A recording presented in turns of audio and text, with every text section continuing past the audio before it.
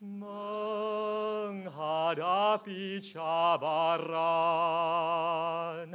Kami sedia berkorban untuk negara. Semara Malaysia tercinta, kibarkan panji kebesarannya. Kami rela menjaga namamu, sejahtera Malaysia. Sejahtera Malaysia.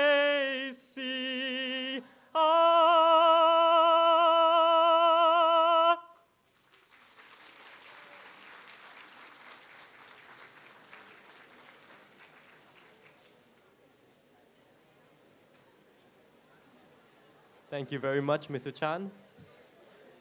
Please be seated.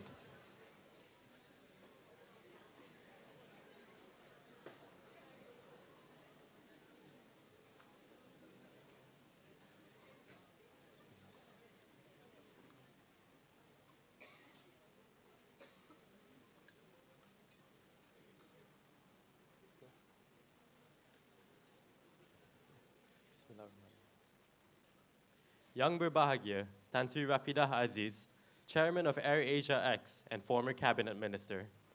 Yang berbahagia, Tan Sri Datuk Sri Utama Arshad Ayub, Chairman of the Board of Directors, University of Malaya. Professor Dr. Awang Bulgiba Awang Mahmud, Deputy Vice Chancellor, Academic and International, University of Malaya. Associate Professor Dr. Khadija Muhammad Khalid, Executive Director of the International Institute of Public Policy and Management, University of Malaya. Yang berbahagia Tan Sri, Datuk, professors, distinguished guests, members of the media, ladies and gentlemen, Assalamu alaikum and a very good morning. On behalf of the International Institute of Public Policy and Management, I would like to extend a very warm welcome to today's 20th Public Lecture Series. As many are aware, this lecture was initially scheduled 3 weeks ago on the 22nd of August, 2015. However, due to some unforeseen circumstances, the lecture was postponed to today. On behalf of INPUMA, we apologize for any inconveniences caused. On that note, we are particularly heartened to see some guests who showed on the 22nd to come again today. INPUMA is very grateful and thanks you very much for your support. Ladies and gentlemen, we are blessed to have recently marked the 58th anniversary of Malaysia's independence. Since our Merdeka leaders, we as a nation have made great leaps in our advancement. In less than 60 years, Malaysia has managed to put itself on the map for its economic progress and infrastructure development. Today, we attempt to analyze one of the key reasons for our successes in nation building, and that is the education of our youth. Today's lecture, which will address these important themes of youth and education, will be delivered by none other than former Cabinet Minister Tan Sri Rafidah Aziz. Ladies and gentlemen, before we begin, may I call upon Dr. Khadija Muhammad Khalid to deliver her welcome remarks.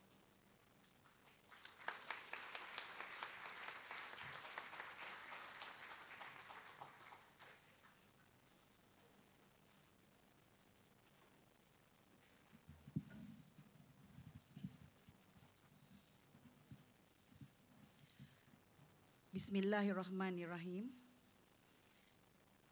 Yang berbahagia Tan Sri Rafidah Aziz, Chairman of AirAsia X and former Minister of International Trade and Industry. Yang berbahagia Tan Sri Datuk Arshad Ayub, Chairman of University of Malaya Board of Directors. Yang berbahagia Professor Dr. Awang Bulgiba Awang Mahmud, Deputy Vice Chancellor Academic International, University of Malaya. Distinguished guests, ladies and gentlemen, Assalamualaikum warahmatullahi ta'ala wabarakatuh, and a very good morning.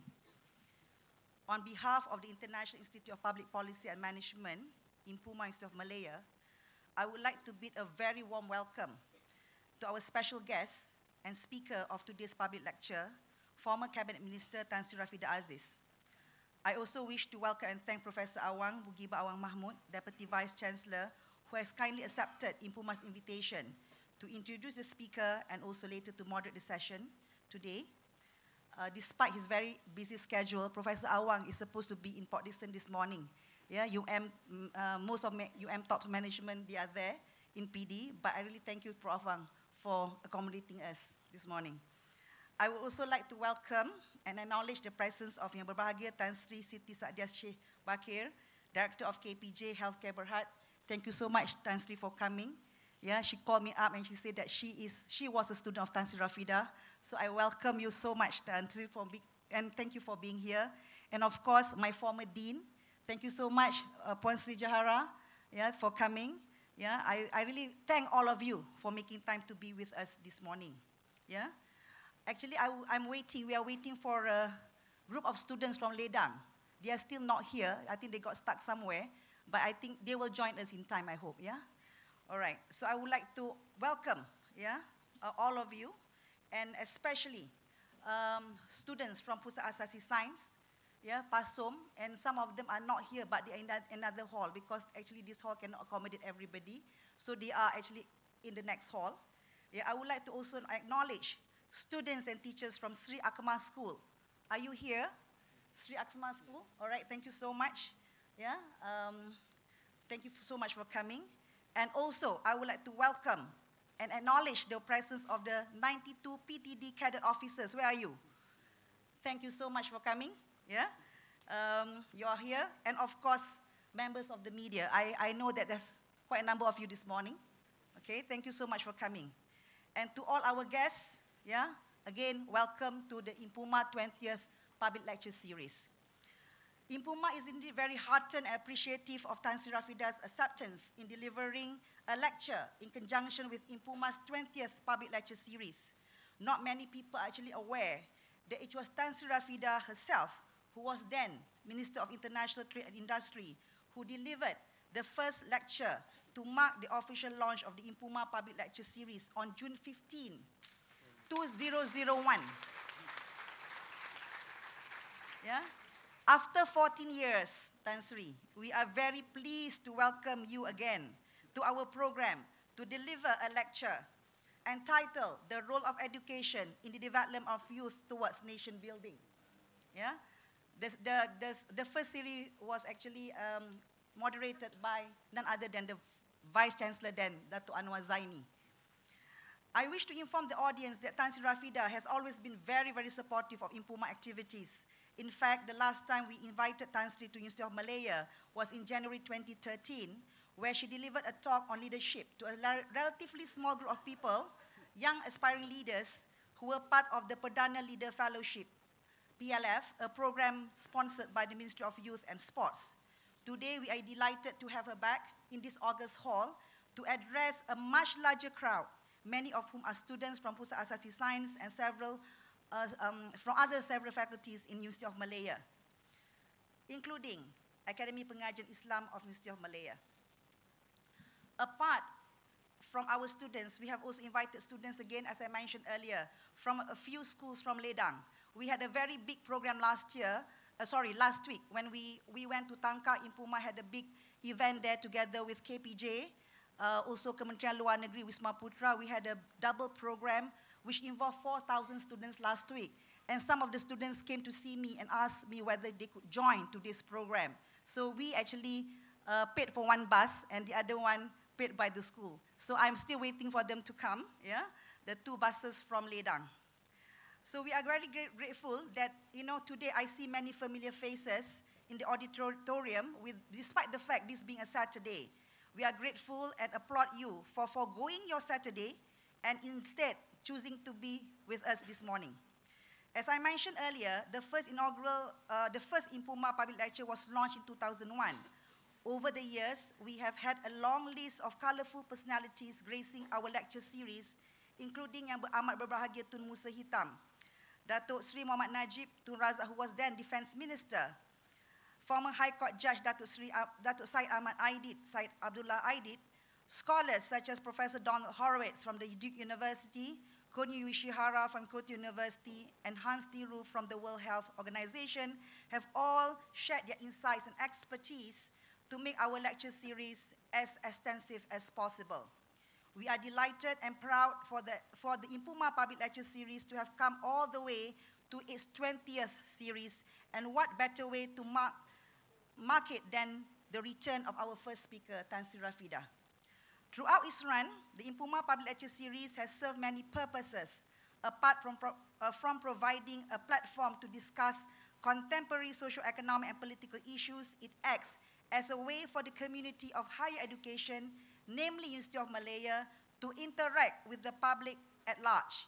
It also allows for students and people from various professional backgrounds and organizations to network. This program has also served as an occasion to meet as well as re-established old acquaintances. Like today, I've had the privilege to meet Tan Sri, Puan Sri Jahara, who was my dean. And the last time I met her was maybe about 5 or 6 years ago. Yeah, so again, I welcome you, Puan Sri. For the younger audience, especially students from several secondary schools from Kuala Lumpur, Selayang, and Johor, as well as those from Pusat Asasi Sains, I strongly encourage you to take the initiative to stay updated on current affairs, irrespective of your academic specialization. As students, teachers, and future public officials, PTD officers, you must be well informed on the latest issues and development at the national and international arena. I personally believe our graduates and all the PTD officials today must not only be excellent in their academic specialization and specific tasks and duties, but should be more holistic and global in orientation. Distinguished guests, ladies and gentlemen, the subject of youth has been constantly discussed in our papers and social media. The youth, who make up 43% of the total population of the country, is one topic that we never get tired of discussing. I must say that our youth these days have been getting a lot of flake lately from being labeled as strawberry generation, who are easily bruised, are you? And highly sensitive to being described as unable to look up from their gadgets, yeah? Earphones constantly in their ears, and so on. This is what we all think when we think of the youth today. It's rather unfair, isn't it? I myself like to call them the young and the restless sometimes, yeah? As such, Tan Sri Rafidah's lecture today is indeed very timely and relevant, and I'm sure we are all eager to hear her thoughts on this very important topic. Before I end, I would like to once again record my deepest appreciation to Tan Sri Rafidah for accepting our invitation to deliver a public lecture again today. And again, to all of you, thank you so much for coming. I hope that you will have a good day here at University of Malaya. Wassalamualaikum warahmatullahi ta'ala wabarakatuh.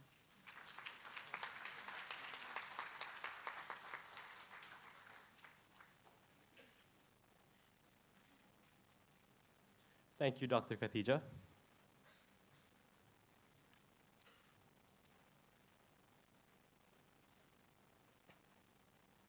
I would now like to call upon Professor Awang Bulgiba Awang Mahmud, Deputy Vice Chancellor, Academic and International, to first introduce the speaker and later to moderate the Q&A session. Prof.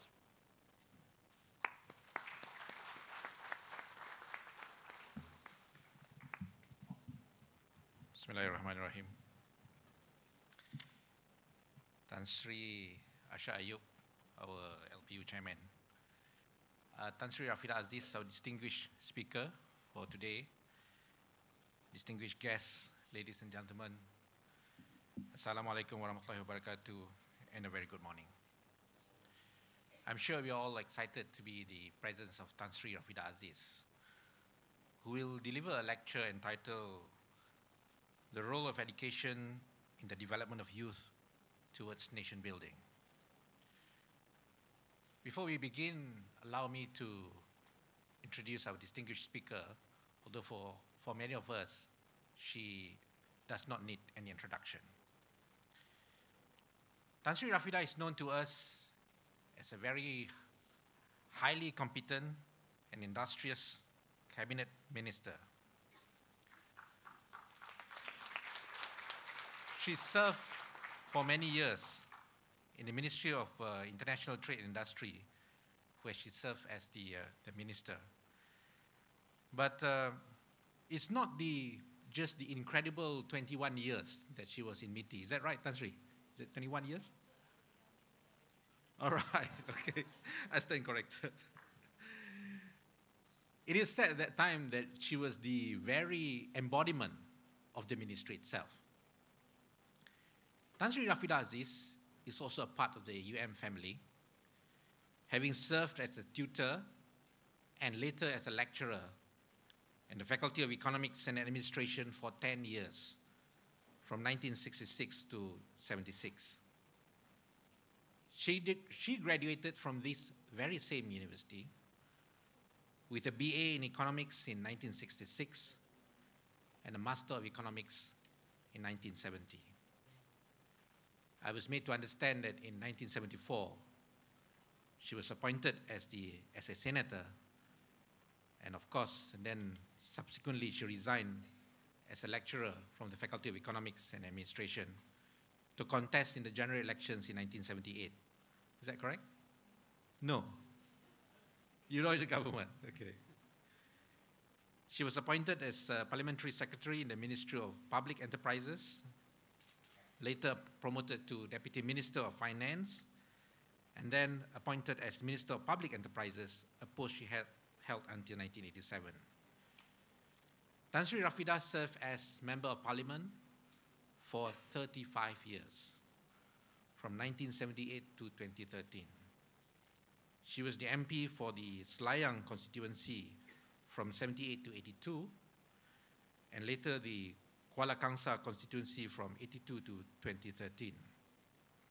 She also served in the UMNO Supreme Council for 38 years, from 1975 to 2013.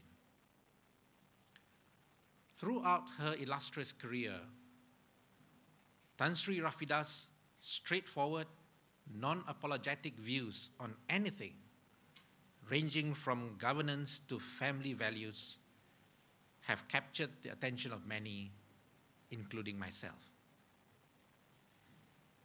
It is for this very reason that Tan Sri Rafidah is no stranger to the Malaysian public. She was dubbed by the media as Rapid Fire Rafidah, Malaysia's Iron Lady, both at home and abroad, for her forthright opinion and wit. Tan Sri Rafidah is indeed not one to mince her words. We are therefore indeed fortunate to have her here today to speak on another topical subject that I am sure will capture the interest of many. Currently, Tan Sri Rafidah, at a young age of 72, still serves as chairman of Air Asia X, Mega Steel, and Pinewood Iskandar Malaysia Studios. She is also an adjunct professor at the College of Business in UUM. She has received various awards from all the states of Selangor, Perak, Malacca, Terengganu, and Sarawak, as well as accolades from Thailand, Argentina, and Chile. Tan Sri Rafidah was married to the late Tan Sri Muhammad Basir Ahmad, former chairman of Maybank. Together, they are blessed with 3 children and 5 grandchildren. I understand she was an avid golfer, but I'm not sure whether she still plays golf nowadays, and still spends much of her time reading and traveling. With all her exemplary qualities, expertise, and achievements, Tan Sri Rafidah is indeed the ideal person to speak on the role of education of youth in nation building. Distinguished guests, ladies and gentlemen, I therefore have the singular pleasure of now inviting Tan Sri Rafidah Aziz to deliver her lecture. Thank you.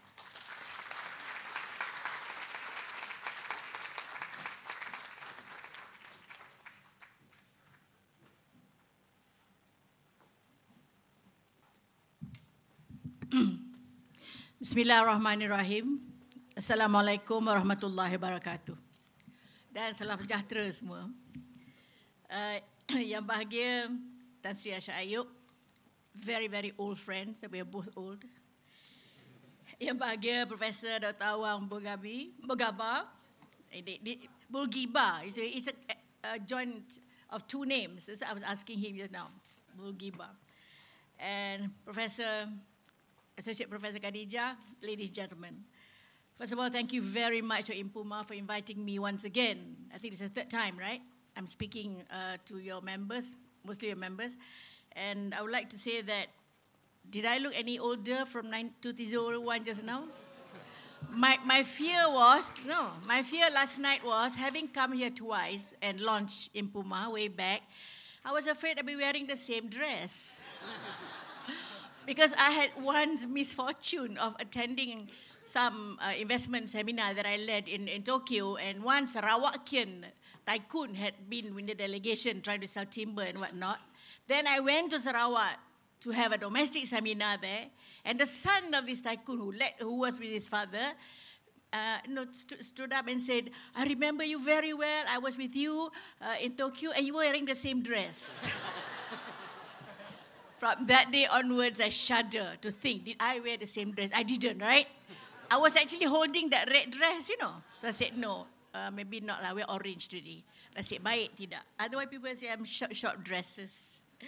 And I would like to say thank you once again for inviting me. I'm so sorry to have inconvenience in INPUMA and also some of you who came the other day, because I had to have a really unscheduled surgery. The schedule was 11th August, but they had to advance it to 3rd August. I had a stomach additions, which is a major surgery. Actually, it's my 7th surgery for the same problem. And I spent 5 days in CCU and 3 weeks in the ward. And I had just been discharged, maybe 2 weeks ago. And I still have my wounds, which are being treated every alternate day. So I am happy that I'm able to make it today. But I would not be able to eat a lot, Khadijah, afterwards. So that's why I didn't have breakfast just now. Well, you mentioned about you had colorful speakers in the past. Please, I don't want to be a colorful speaker. You know, the word colorful is not very complimentary, you know. Court jesters are colorful, so be careful. Those people that you invited, be careful. Choice of words. You call them distinguished, they'll be very happy. Colorful, no. Seriously, I don't want to be a colorful speaker for the wrong reasons.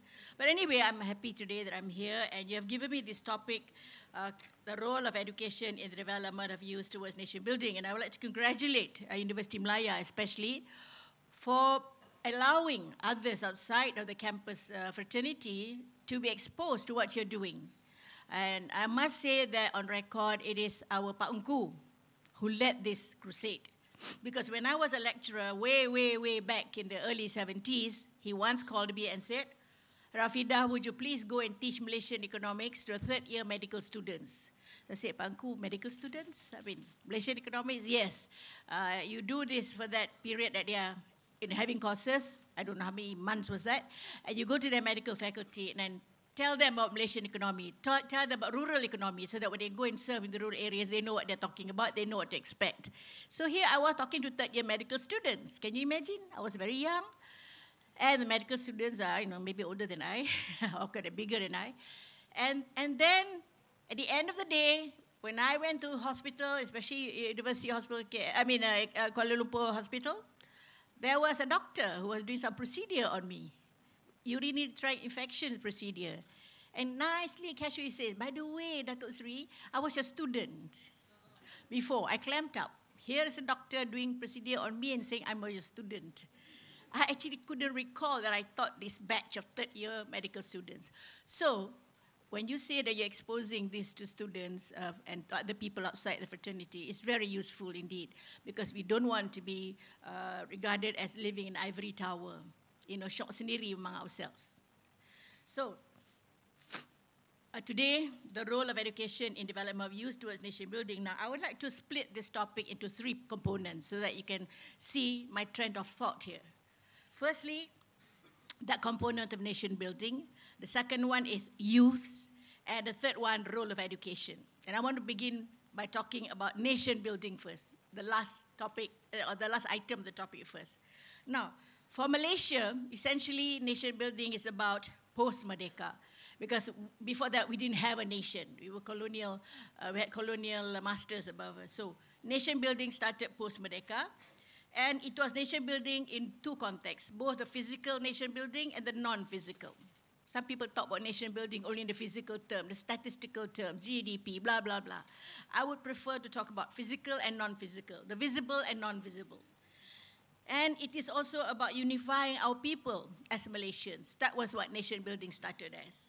And then when we have that nation building as a people, as Malaysians, we can remain, hopefully, both socially and politically viable and also strong over the long term. So that was the essence of nation building post-Merdeka. And certainly, when you talk about nation building, if you talk about the physical aspects of nation building, it's got to do with building the necessary infrastructure, which of course now you see, and the systems that are being built, whether it's the financial systems, the systems that govern the marketplace and so on.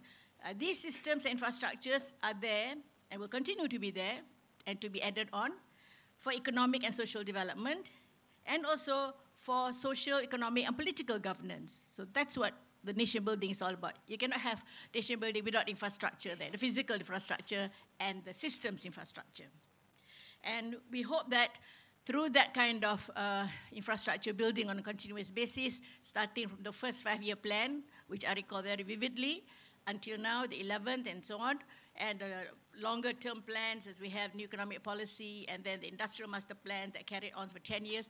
Through these plans, purposely designed plans, we hope that the physical infrastructure and systems will continue to be improved so that nation building can be at a higher pace and relevant to what the global environment demands. And as I've said earlier, parallel to that in physical and visible nation building is the non-physical and non-visible nation building that's got to do with the people, with us, the people who are Malaysians. And this has got to do with our values, our norms and attitudes. It's got to do with our mindsets and our perceptions. And it's got to do with the principles that we uphold in our lives. And that, to me, is the most important part of nation building now and for the future. Why? Because the infrastructure build-up in terms of physical assets are already there. Just fine-tuning, adding on. But we are having new generations of Malaysians coming now into the system. These are the qualities that we need to preserve and build upon, the non-physical aspects. And I would like to emphasize on the core values and principles that are cut across every group, every individual, and every race, every creed. In other words, every level of strata and strata of society. The same core principles must exist. The same threads must exist. And these are, for example, every core value and principle that can be translated into governing of social units such as families, governing organizations, governing politics, governing businesses, governing universities, governing education systems. Now, if the same core values are pervasive, we are set to be the kind of nation that all of us can be proud of for the future. For example, every one of us have our own circle of influence. Sometimes we tend to forget. We look upstairs and say, he there, up there, the power, the leader. I said, no. We all have our own circles of influence. Break down all the titles. What are you, basically? You are a son or a daughter. So your circle of influence are your siblings. If you're a father or mother, then your circle of influence is your whole family. If you're a teacher, your immediate circle of influence is from your family, you extend to the classroom. If you're a lecturer, then extend to the unit. So in other words, everybody has a circle of influence. So when I talk about core values and principles pervasive across every strata of society, it means that it doesn't matter what you are, whether you're prime minister or you're just anybody, or even somebody who has no job, a lady of leisure or a man of leisure, retired, like me, I'm a lady of leisure, okay, I'm retired. not that living leisurely life, but retired. Of course, Tan Sri Ashraf Ayub can be called a retiree also, but very active retiree, the two of us. Still, our circles influence are still there, right? So if you take cognizance of these circles of influence, you must remember the core values must prevail, because this is the non-physical aspect of nation building. Now, what are the values I'm talking about? This is relevant to these current times that's causing a lot of disturbance for us. Last night, I gave a 2-hour talk and dialogue session to the Ivy League students about this. One is integrity and trustworthiness. I personally place a high premium on integrity and trustworthiness. If you don't have integrity and don't have trustworthiness, please don't talk. Don't talk. I don't care what you say, if there is nothing that proves that you have integrity and trustworthiness. Because to me, integrity and trustworthiness is the key to everything. It's the key to decision-making anywhere, for that matter. Decision-making in the home, in the university, decision-making in school, decision-making at the education ministry, decision-making in government, in cabinet. No integrity, no trustworthiness, you make the wrong decisions. It is also the key to motivation. If you don't have integrity, you're not motivated to do the right thing. It is the key to action. If you're not motivated, you don't have integrity, then you won't do the right thing, for sure. Because there's nothing to pull your conscience, doesn't prick you. So in any situation in life, integrity and trustworthiness is key. We can talk about it later, but, what you want to ask me, but I'm just saying that is key to everything, as far as I'm concerned. Secondly is discipline.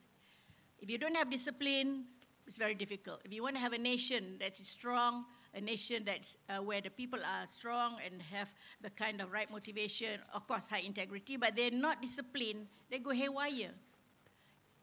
Of course, not much use. You may be the right, very straight, ramrod, straight, but you're not disciplined. You don't know how to manage your time. You don't even know how to manage yourself. You don't even know how to manage people. So you may be the best CEO, you may be the best of everything, but you can't manage because you don't have the discipline. The third one is responsibility. This is responsibility for yourself, responsibility for decisions and actions that you take, and also responsibility for society. This is about civic responsibility. And it includes also respect for yourself and for others. Just now, Khadijah talked about a strawberry. This is the first time I'm hearing. Strawberry means what? I don't know. What do it mean? Strawberry easily bruised? I think mangoes are easily bruised. I don't care what you call yourselves, but if you don't have integrity, you're very easily bruised. If you don't have discipline, you'll be very easily bruised. Call yourself strawberry, raspberry, doesn't matter. You know? If you don't have those qualities, you will be easily bruised. In fact, you bruise yourself if you don't have integrity, correct? You don't have discipline. People don't have to bruise you. You bruise yourself because you're doing the wrong things. So, when you talk about responsibility in Malaysia and respect, it is in the context of the Malaysian diversity. I can't speak enough about this. Last night, I went on and on. For example, we've been told to tolerate our diversity since I was young. And I keep saying that's a wrong word to use. Never ask people to tolerate diversity, to accept diversity. It's there. Tolerate means, for so long as I can tolerate you, it's like marriage, When you're all in love, you tolerate each other's nonsense. Another spring chicken comes your way, and you don't tolerate anymore. The slightest thing will cause friction, correct? But if you accept, you know. He's got a wart on his nose, he's got some funny behavior, she's got some funny quirks. You accept it. So you live life together till death do us part. You understand what I'm trying to say between tolerance and acceptance? So next time some politician tells you, let's accept our tolerance, you please stand up and say, excuse me, sir or madam, accept the tolerance. For as long as you just learn to tolerate, this is what's going to happen. Yellow shirt against red shirt, and very soon it'll be purple against green and what have you. We still have a lot of colors, On the rainbow, there's 7 colors. We don't know, some crazy idiots will come up with a purple color. I don't know what they want to stand for.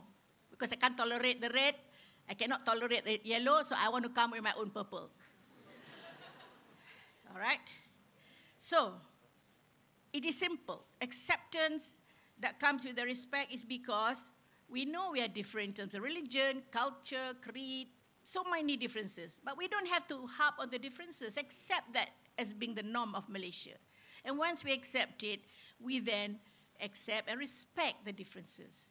And this the young, the youth will have to learn. My era, Tan Sri Arshad's era, we didn't recognize Chinese or Indian. You know, my mother and father, they go to a shop and they call them, you know, Anjang. Look at the tall Chinese shopkeeper. Mana ada Malay shopkeeper dulu?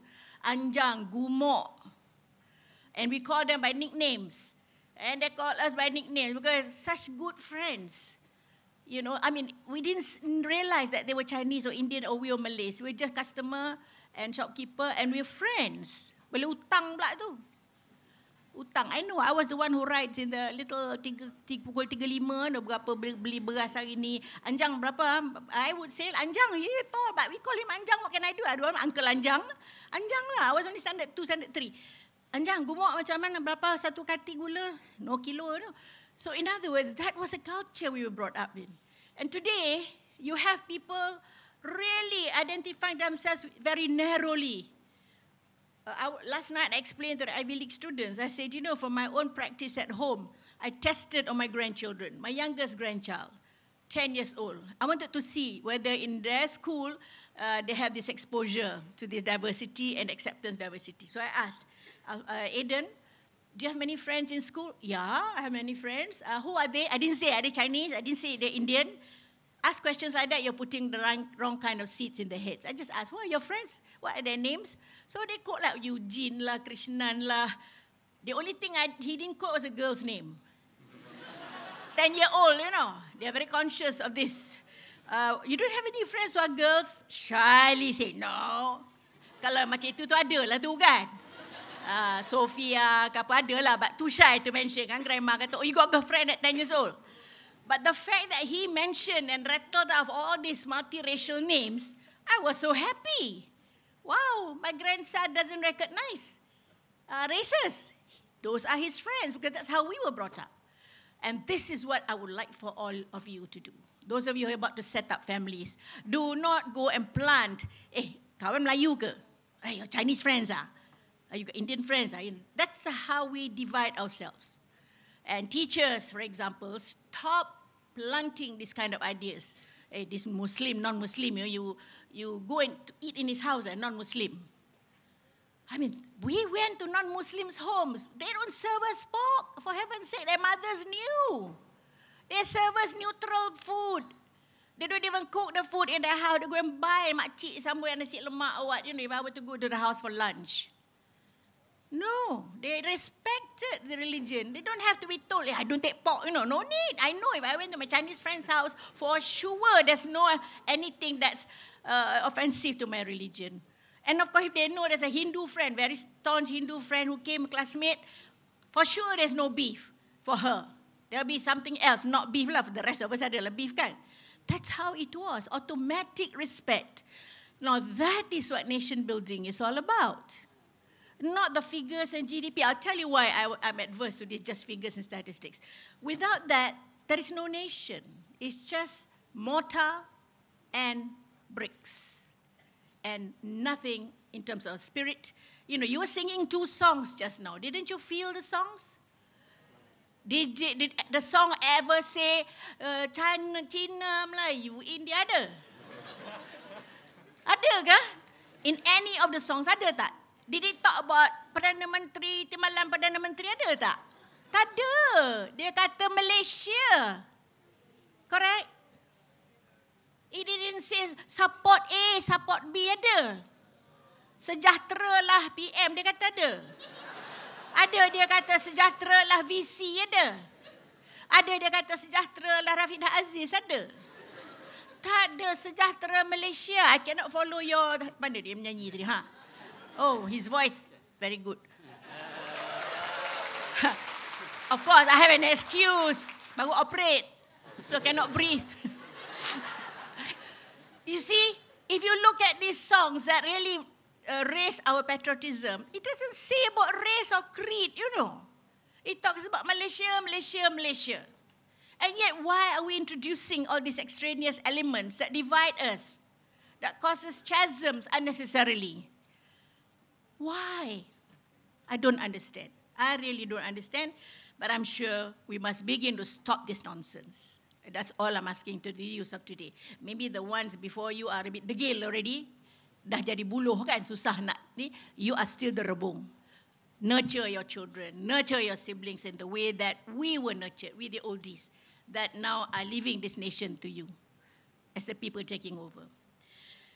Another core principle is loyalty. Loyalty is to nation. There's no such thing as loyalty to anyone. I remember I was at a dinner with Tun Mahathir, with a few other people, 10 at the table. Tan Sri Azman Hashim was there. And he was talking about Dollah Badawi, at that time, trying to choose his deputy.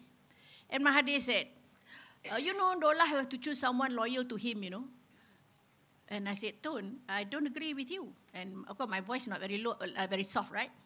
Across the table, Tun, I don't agree with you. You shouldn't choose your deputy who's loyal to you. You should choose someone who's loyal to the nation. Tun, I agree, I support you very strongly, not because you're Mahathir, You are a good leader that led this nation so far ahead. That's why I support you. Because your loyalty to the nation is undoubted. I am loyal to the nation, so I support you. You could see Tan Sri Azman Hashim's eyes widen. How could she say this? And this was at a bhakti function like that. And the others just kept quiet.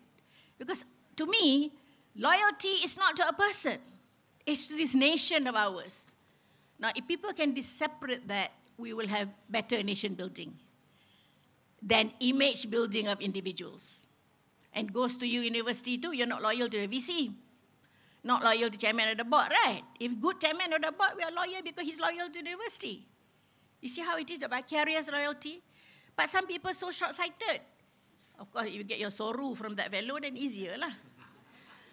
Please, let's be frank about this. Loyalty to nation first. And I tell you, I am nationalistic in that context. My nation, don't you ever say anything that's adverse to my nation, to my country. I'll be the first to lash out. I don't care who you are. If you want to curse individuals who are not doing right, that's your right.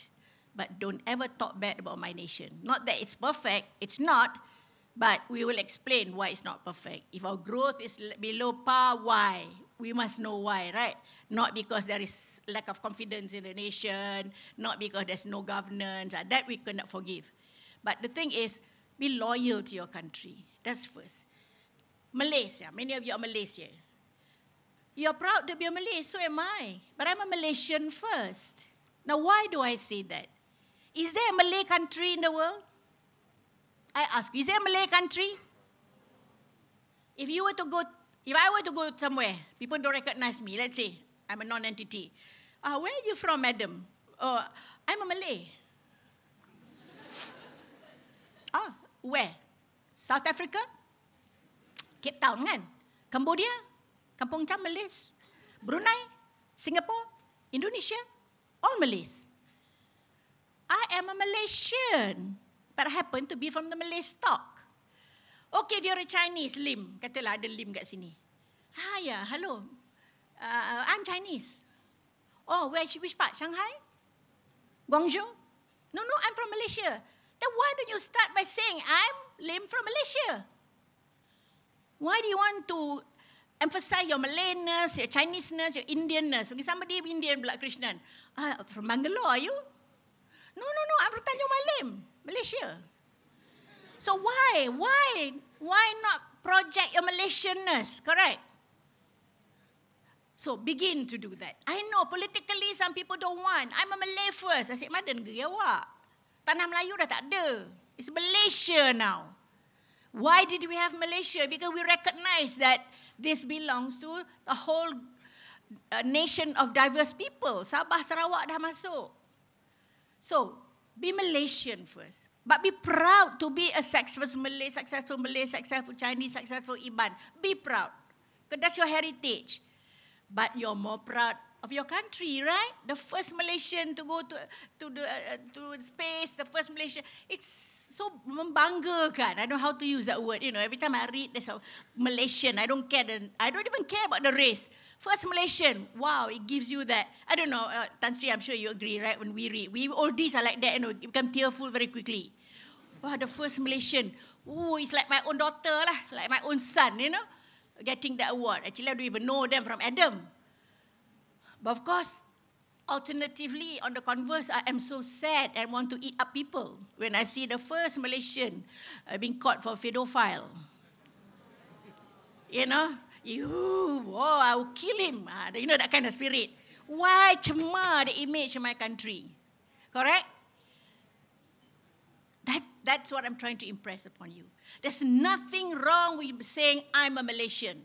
And I'm proud to be a Malaysian of the Malay stock, the Chinese stock. Because some of you, your grandparents came from China. My great-grandparents came from Sumatra.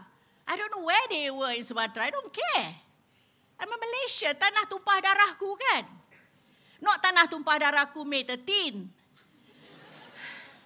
Tanah tumpah darahku is a Malay way of saying when we were given birth by our parents, the water bag burst and a lot of blood came out.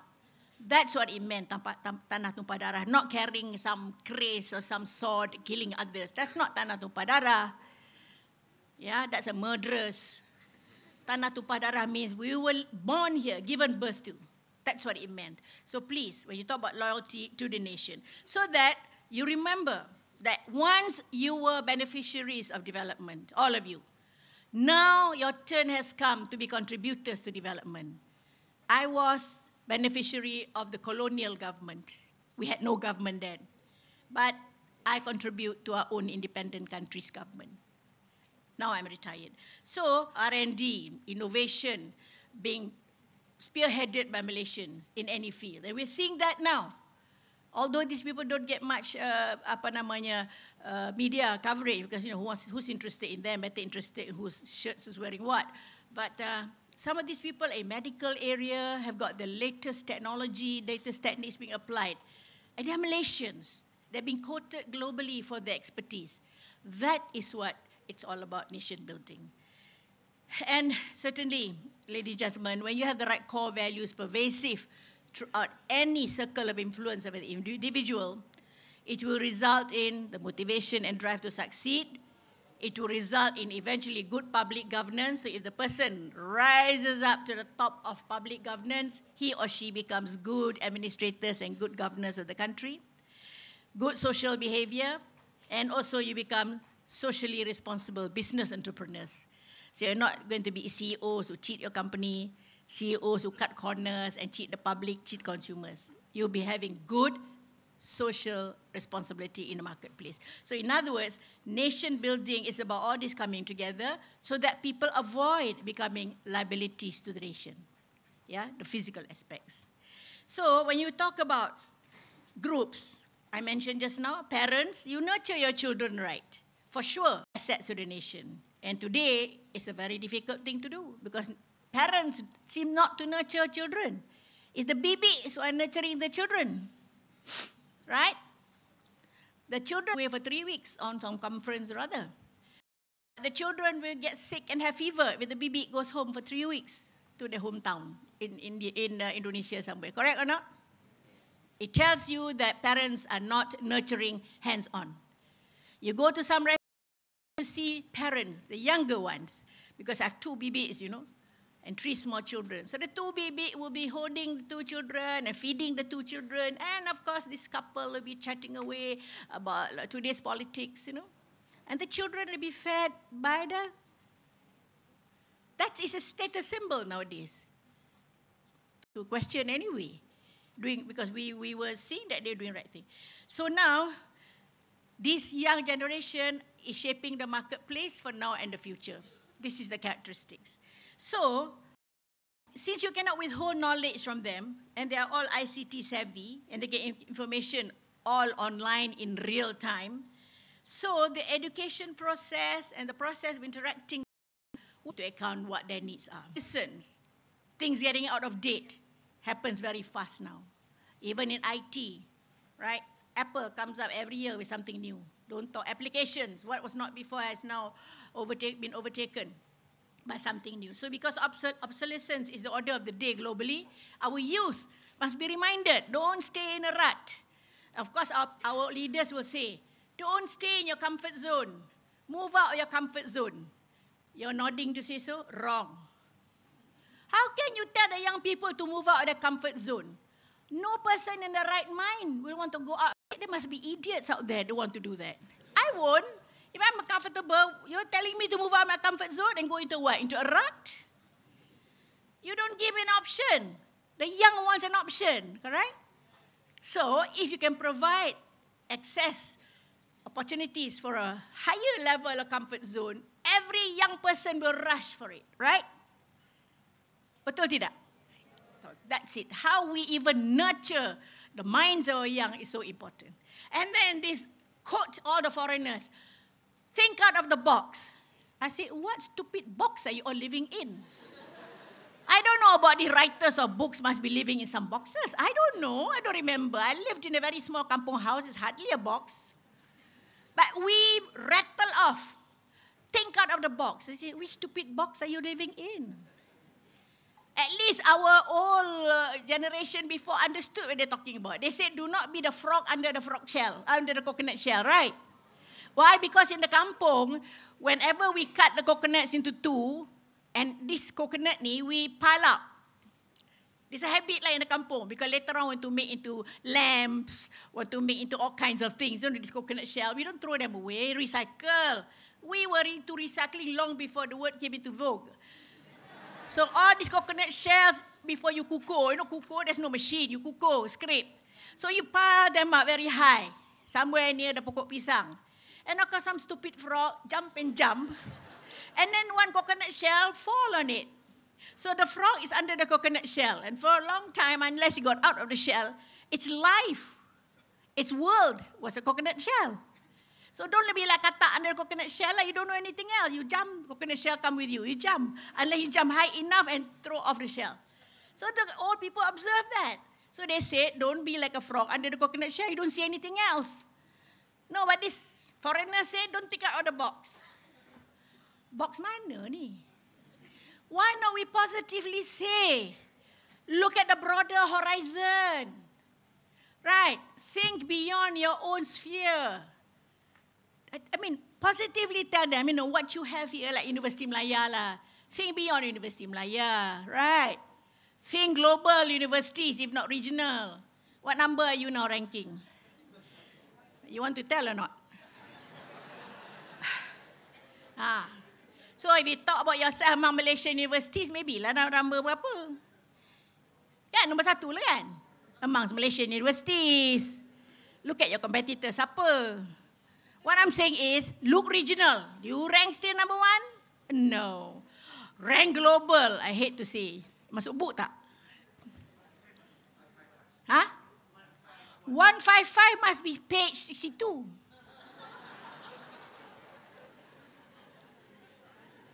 We want to be the first page of ranking. Buka aja, there we are, right? If I have to go through so many pages, where's number 155? Tak payahlah. You want to be the top quadrant 20, not the last quadrant 20. Oh dear. You see? You understand what I'm trying to impress on you now? So stop this out of the box thinking. If people tell you, I say, I don't know, I don't live in a box.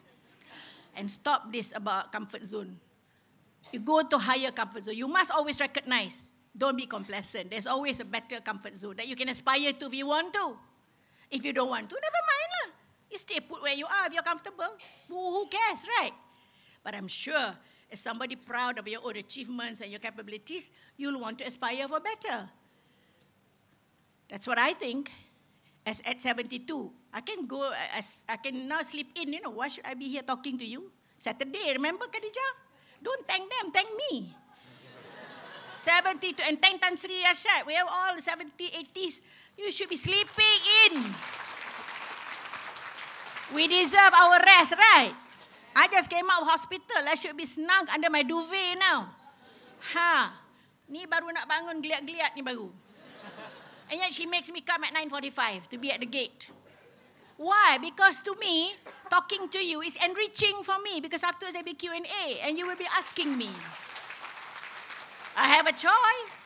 to be comfortable under my blanket or duvet, or come here and be enriched in my mind. It wouldn't actually make me go higher in my comfort zone. It caused me discomfort, you know, I'm sweating now. But mindset is being enriched. So this is how you should think. And performance benchmarks continue to be global. Again, I want to emphasize, with global benchmarks, it means that the benchmarks for excellence keep going higher and higher. This is what all of you should aspire for, the youth of today. And so, summing up there on that youth aspect, the human resource is undoubtedly the key to the nation's progress for now and the future. No doubt about it. You talk to me about robots. I said the human must make the robot. The human must program the robot, right? The robot doesn't program itself. So without the human, nothing happens. Without the human, no ICT. Without the human, no social media. In other words, you, the human, is a key to everything. So when you talk about youth, you are in fact the population segment. That's the main drivers of our country's growth for the future. So I spoke about the nation building. I spoke about youth. Now let me go to education.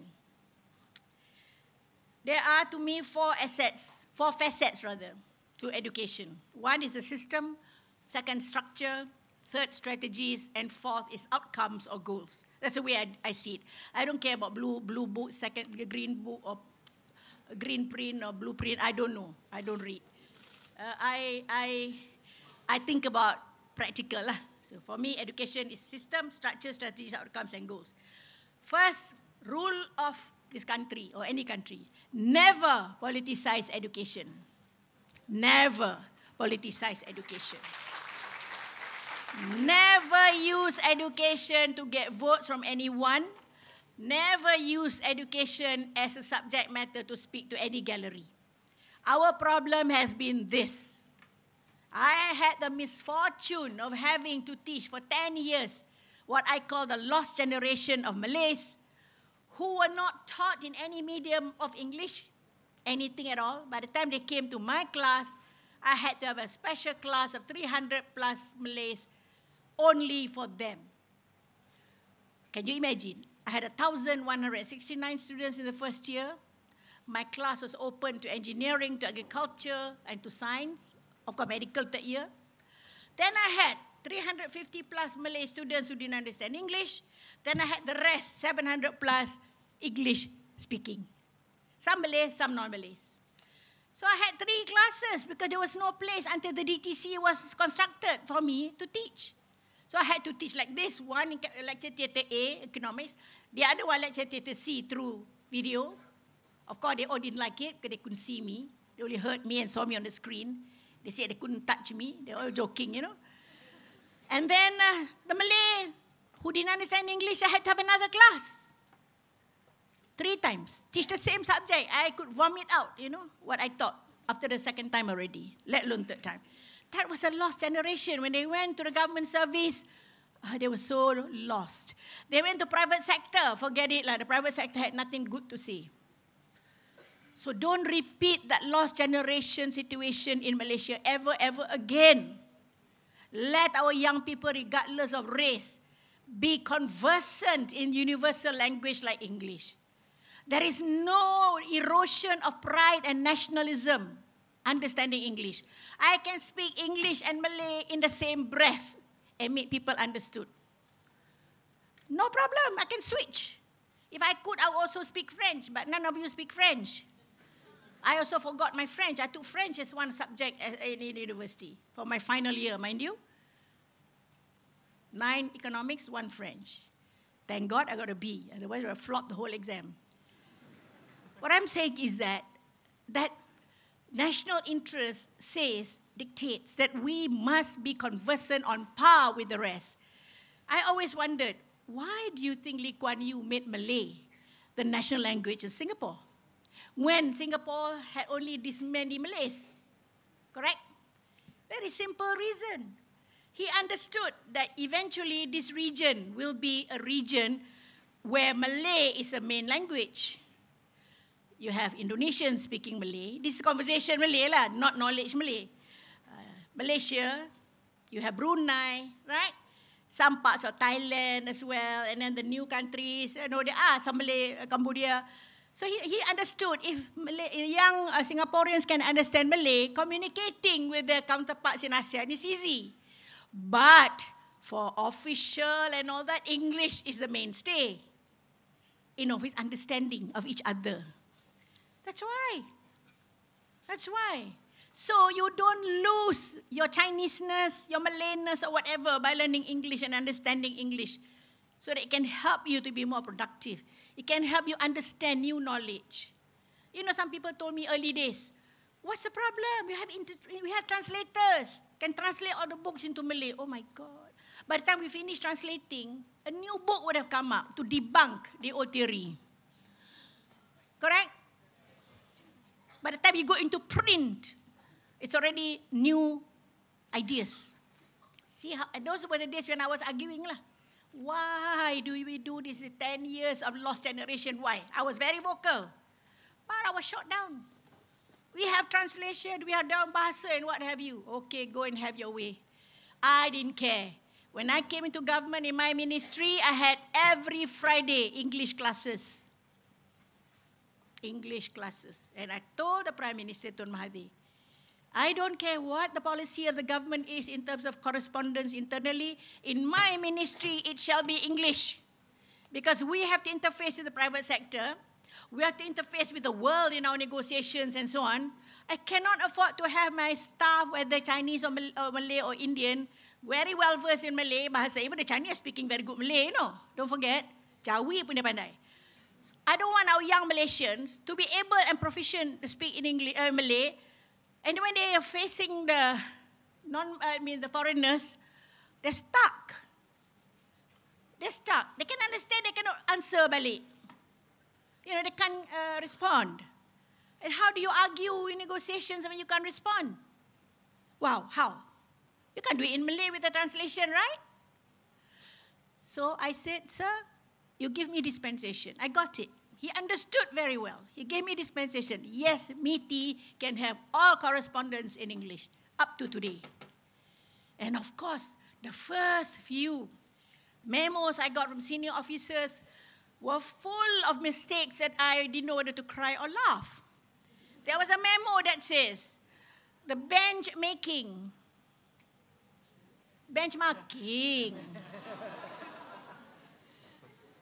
Either it's a typo. It can't be a typo. Takkan the officer didn't check, right? I said, which benches are you making? And is it with some tables as well? And of course, they look at me blankly, what is she talking about? But the classic one is warehouse. W-H-E-R-E, house. And I said, thank God the typist didn't put O. And all those who understood English laughed like you did. Because I'm a very happy minister and they're all my friends, all my students. So we had a good laugh and roar. But this guy who presented the paper looked puzzled. Why are you laughing? I said, if you put your typist or you put O there, you know what it is? Prostitute house. Kan brothel dia tak faham. Brothel is another big word. Prostitute dia faham. Prostitute house, you know. Whore house. Now you got warehouse, W-H-E-R-E. And those were the initial trauma of receiving memos in English. And I spent time correcting the English rather than the substance dulu. But thank God, after this every week of English, and of course the lecturer came to me, Rafidah, the English of your staff is atrocious. I said, why do you think I called you? For free, you know. For free, kawan. And of course, love for the nation lah ni. Took time off Friday from her own lectures to teach English. Why do you think I called you? Because it is atrocious.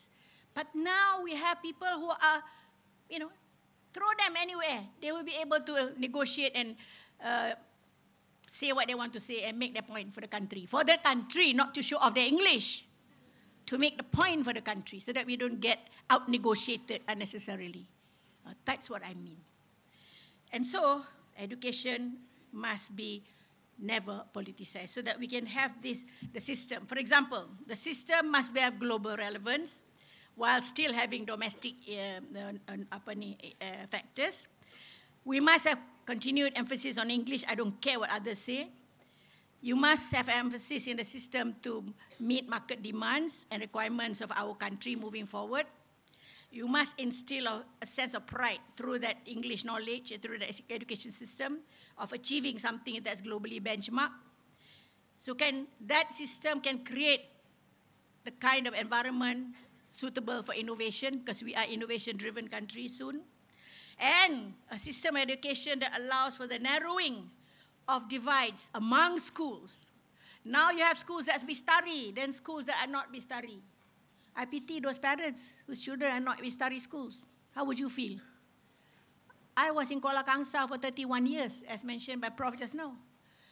I had to deal with these rural schools and the Tamil schools, poor schools, estate schools, Chinese schools, private schools. There was a building condemned by JKR when I went to visit.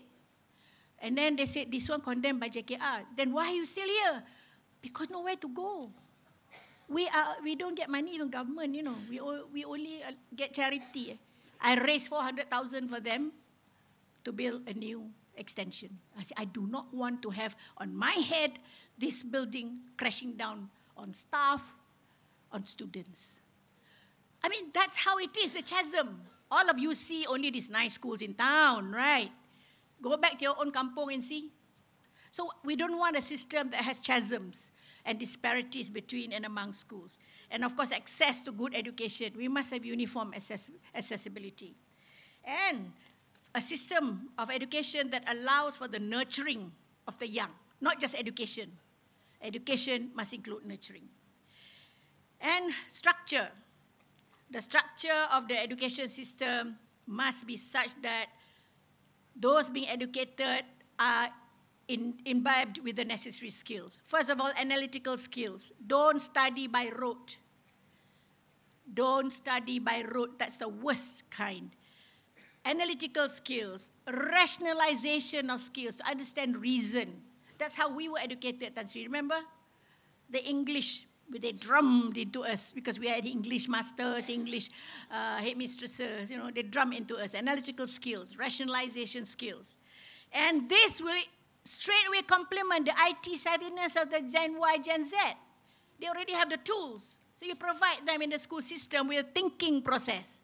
So that together with what tools they have, they apply, they become brilliant. They become people who can actually develop and innovate. And of course, when you have schools and education system that needs to nurture the young, you must have a continuous thread of nurturing from primary school to secondary school to tertiary school, or even up to university, the thread of nurturing. Nurturing is not reading and understanding books. Nurturing is what I talked about just now. National pride, all that. That's what I mean, the nurturing part. It's not about, curriculum A, B, C, D. That's only one part. That's education. Education plus nurturing. That's what we need now, most of all. And the next one is strategies. Here, we must make sure that the strategies we use in imparting education and nurturing tallies with what the young generation of today and the future understand, which is the ICT savvy. I mentioned that earlier. And to me here, teacher training is crucial. Because without the right kind of teachers being churned out to go and teach in schools, how do you expect any new movements forward? If the teacher training curriculum is not based on ICT, if it is not meant to be interfacing with young people, I don't know, I haven't looked at the teacher training curriculum, but I'm sure there's something wrong there. I was at the hospital yesterday getting my wound dressed, sat next to a lady. She recognized me, hurriedly came next to me. I asked her, where are you from? Because normally these people are from outside. You know, I just met a couple from Kuantan, so I asked her in that context, are you from KL or are you from outside? Seeing this specialist. Oh, I'm from KL. I ni teacher biasa je. Wow. Can you imagine? Saya ni teacher biasa je. I gave her a lecture there and then. Forget about this being in a clinic or a hospital. What are you talking? I just met her for the first time, you know. What are you talking about, teacher biasa saya? You know that your role is very, very important. You teach the wrong things to the children in your school, they are finished. Your job is the most important. In Sweden, the teaching profession is number 1. It is so difficult to be a teacher. Thousands apply. They select the best to be teachers. It is not a residual vocation. It's not a teacher aja. In Sweden and the Scandinavian countries, I am a teacher. Not I am a politician. No. I am a ketua bahagian. No. But kat sini, I lectured to her lah. But she didn't take offense because I lectured in a nice way. You know, you first-timers, you don't scream at them lah. And I could see that she was moved by that. Because I was a teacher for 10 years in the university. I tried my best. Still, I get some people who didn't. Your ex-deputy Prime Minister Mahyudin was my student. Yes. Yes. Ladies and gentlemen, he was my student. I don't know whether I taught him well or not. So was Anwar Ibrahim. That was a misfit. I got gassed by tear gas so many times trying to enter my lecture theatre because of him, and I'm running around with Shamuddin Rais and what have you. And the tear gas thrown in, I couldn't get in or out. It was one of those. Then Rahim Tambici, the father, Jahara, Sadia, 2 of them here. Tan Sris, all in their own rights, not because they're husband, but their own right. Former KSNs. I mean, I'm old, I'm 72. So you do expect the students of mine, right? Now, what I'm trying to say is that if I think myself, Allah, I lecturer je. Wow, I don't have much care for myself, right? No respect for myself, no respect for my job. So for this girl, I had to nicely tell her, yours is the most important job of all. Before these children go out further into the life, what you teach them, not what you teach them in terms of books, I kata ajaran. So I lecture like this lah. I mini lecture at the clinic. And she seemed to absorb what I say. She took photograph and selfie with me at the end. So it's okay. That was my benchmark. Can I have a selfie with you? Peluk I. Okay, that means it's okay lah. She wasn't hurt. You know, if she walked away, that means she was hurt lah. But she decided to have a selfie. And then another fellow heard what I was saying, came by. You are Rafidah Aziz, can I have another selfie? Good. We have selfie in the hospital. So, teacher training is so important. Teachers must be taught how to interface with Gen Y and Gen Z and whatever coming. Otherwise, there'll be disparity between the teachers and the students. And the education will never be complete. And, of course, there must be minimal disparities between the strategies that we teach and nurture in private schools and in government schools. There seems to be disparity now. People are taking out and sacrificing money to send children to private school because they think they're nurturing done. So they must watch out that this is not there. And outcomes and goals. This should be beyond purely the academic, in terms of academic performance. I don't care how many A's my children get. I don't care how many A's my grandchildren get. It's not a reflection of them. It's whether false or right, true or false, right? Choose A, B, C. Kadang dia tutup mata, betul. It's how they turn out to be. Of course, understanding is very good. What I'm saying is that if you only guide by that, habislah. There must be a lot more benchmarking of success. And therefore, when we have about nation building, the outcome should be what you produce from the education system are those who can fit into the nation and the nation's aspirations. Tak apa. No. I don't want. Kalau dia basah. I will ask, thank you. Thank you very much for your concern, Prof. See, very chivalrous. And the education system in this country must be well ahead of the market demands. We seem to be doing catch-up. We should be preempting market demands so that when the time comes, we are ready. I know, as a minister, I kept being asked, are you able to churn out so many engineers? Are you able to churn out so many IT programmers? I couldn't answer because we didn't have at that time the kind of statistics. Now ada lah, but I'm not sure whether they are the right kind. You can be an engineer, but the right kind must be, right? Not just any engineer, right? Today, you have an engineer that's got the bio engineering, right, Prof? Correct? No longer just civil as such. The branches are so specialized now. So are we churning out these people? Engineers who understand intelligent buildings, who understand the use of eco-friendly materials, for example, eco-friendly processes. So if in the university this is not being taught and being recognized by students, they're not going to be all-rounder engineers or anything for that matter. So we have therefore to make sure that the education outcomes and goals fit in with the national objectives. And this is so important to be monitored all the time. I don't know who's monitoring this. We keep launching so many reports. We keep launching so many books. I'm not sure whether the monitoring is done properly. We still see a lot of problems. So, ladies and gentlemen, the bottom line is that education must incorporate nurturing. And I've talked a lot about what nurturing is, and upbringing. That I see as the meaning of education, so that at the end of the day, the youth will understand their roles in nation building, they understand what is nation building, and they understand that they should be assets to the nation, not liabilities. Of course, that is a cliche, but I have to repeat. Don't be assets. Last night, one girl asked me, one of the Ivy League graduates, oh, now, we have politicians who have issues, blah, blah, blah, blah. What do you think? I said, the most important thing is for ourselves not to be issues. You should not be an issue. I should not be an issue. Don't talk about politicians. We ourselves can be issues in our own situations, right? You can be an issue as a student. I had issues with students, right? I told you about the tear gas. Don't look at politicians having issues. You, if you are the CEO of a company, don't be an issue. You must have corporate governance. So, diamlah dia. It's always there, that fellow, when you have 4 fingers pointing at you. This is what I'm trying to say. You, all of us have our own little role, even the little finger back pointing at us. So I hope that we all love our country, and really when we sing Negaraku, we sing Sehati Sejiwa, we mean it lah. Yeah, we mean it, not just lip service.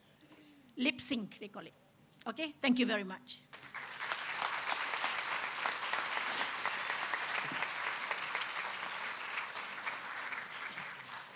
Do you want to sit here? Actually, I'm going to stand up. No. Because public speaking means you must be able to see eye to eye. And if I have to sit so low and look like that, I mean, you are going to overwhelm me. No, seriously, I prefer to stand because my stomach cannot take sitting up too long. So I'll stand with you, Tan Sri. No, you sit. No, it's okay. Yes. Because of my name. I'm 20 years younger. The age doesn't count. Oh, no, age doesn't count. So thank you very much, Tan Sri, for a very inspiring lecture. I think we've heard from Tan Sri Rafidah the importance of nurturing, the importance of having a good system of education. Incidentally, it's not just the world out there who will benefit or not benefit from a good education system, but we in the universities are also the recipients of students from schools. Yeah.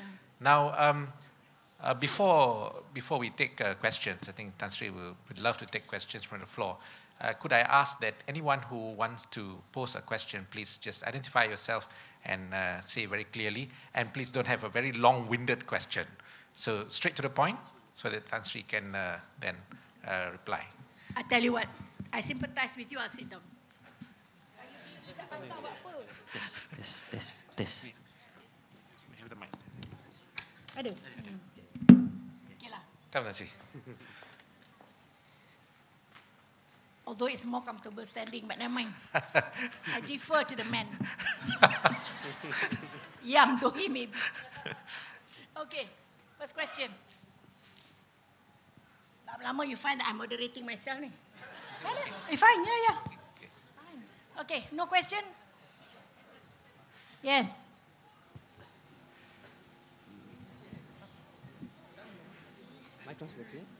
Hello. Sorry. A very good morning to Yang Berbahagia Tan Sri Rafidah Aziz and other distinguished guests. Before moving on with my questions, please let me introduce myself. I'm Rakesh Veera from Sekolah Sri Akmal Secondary. Now let's move on to the questions. All of you in this hall would agree that we teens are often referred to as bakal pemimpin negara or the future leaders. Thus, so we are expected to improve our nation into a better country from every aspect. But with all the current turmoil going on both in economic and education sectors, one of the obvious examples is the drastic changes in the education system. Since I am a product of that, I think I'm eligible to ask this. B teenagers are somewhat being used as the guinea pigs to experiment all the new systems and syllabus before reconfirming them. B teens are torn between it. So my question to the Honorable Speaker here, Tan Sri Rafidah Aziz, is how do we react to this? What do we do? How do we deal with it? Since so much pressure on B teens that we are confused on which path that we should take. Thank you. Anyone who plants in the minds of young people that you are the bakal pemimpin negara must be out of their minds. There can only be one PM, one GPM, and how many cabinet ministers? The highest number was 36, as I recall. So make it 40 lah, yeah. After the 30 million, there will be only 40 who be bakal pemimpin negara lah. Don't aspire to be. These fellows speak just like that, you know, without thinking. Planting minds of young people like you, I shall be pemimpin negara. I'll be so happy if you can pimpin yourself first. And then when you get married, you pimpin your wife and your family and your children, right? And then when you work, you pimpin your teammates. That will be your best service to the country. Leave the politicking to those who, who know no better. I was not into politics. I was brought in. 24 hours notice where to do same. 24 hours notice. I had to call Uncle Aziz. What do I do, Uncle? Well, send your notice now. Imagine. He called me in the house. I'm bringing you the government. I said, oh gosh. I know I was already in politics, but I didn't think about being in government. You know, that's a life switch. I have to think, do I last long? Afterward, will university accept me if after 5 years I get kicked out? I don't know. But I lasted very long, but never mind. So, don't take to heart, that call. You pemimpin negara. Did I ever say you're going to be pemimpin negara? Did I ever use the word pemimpin?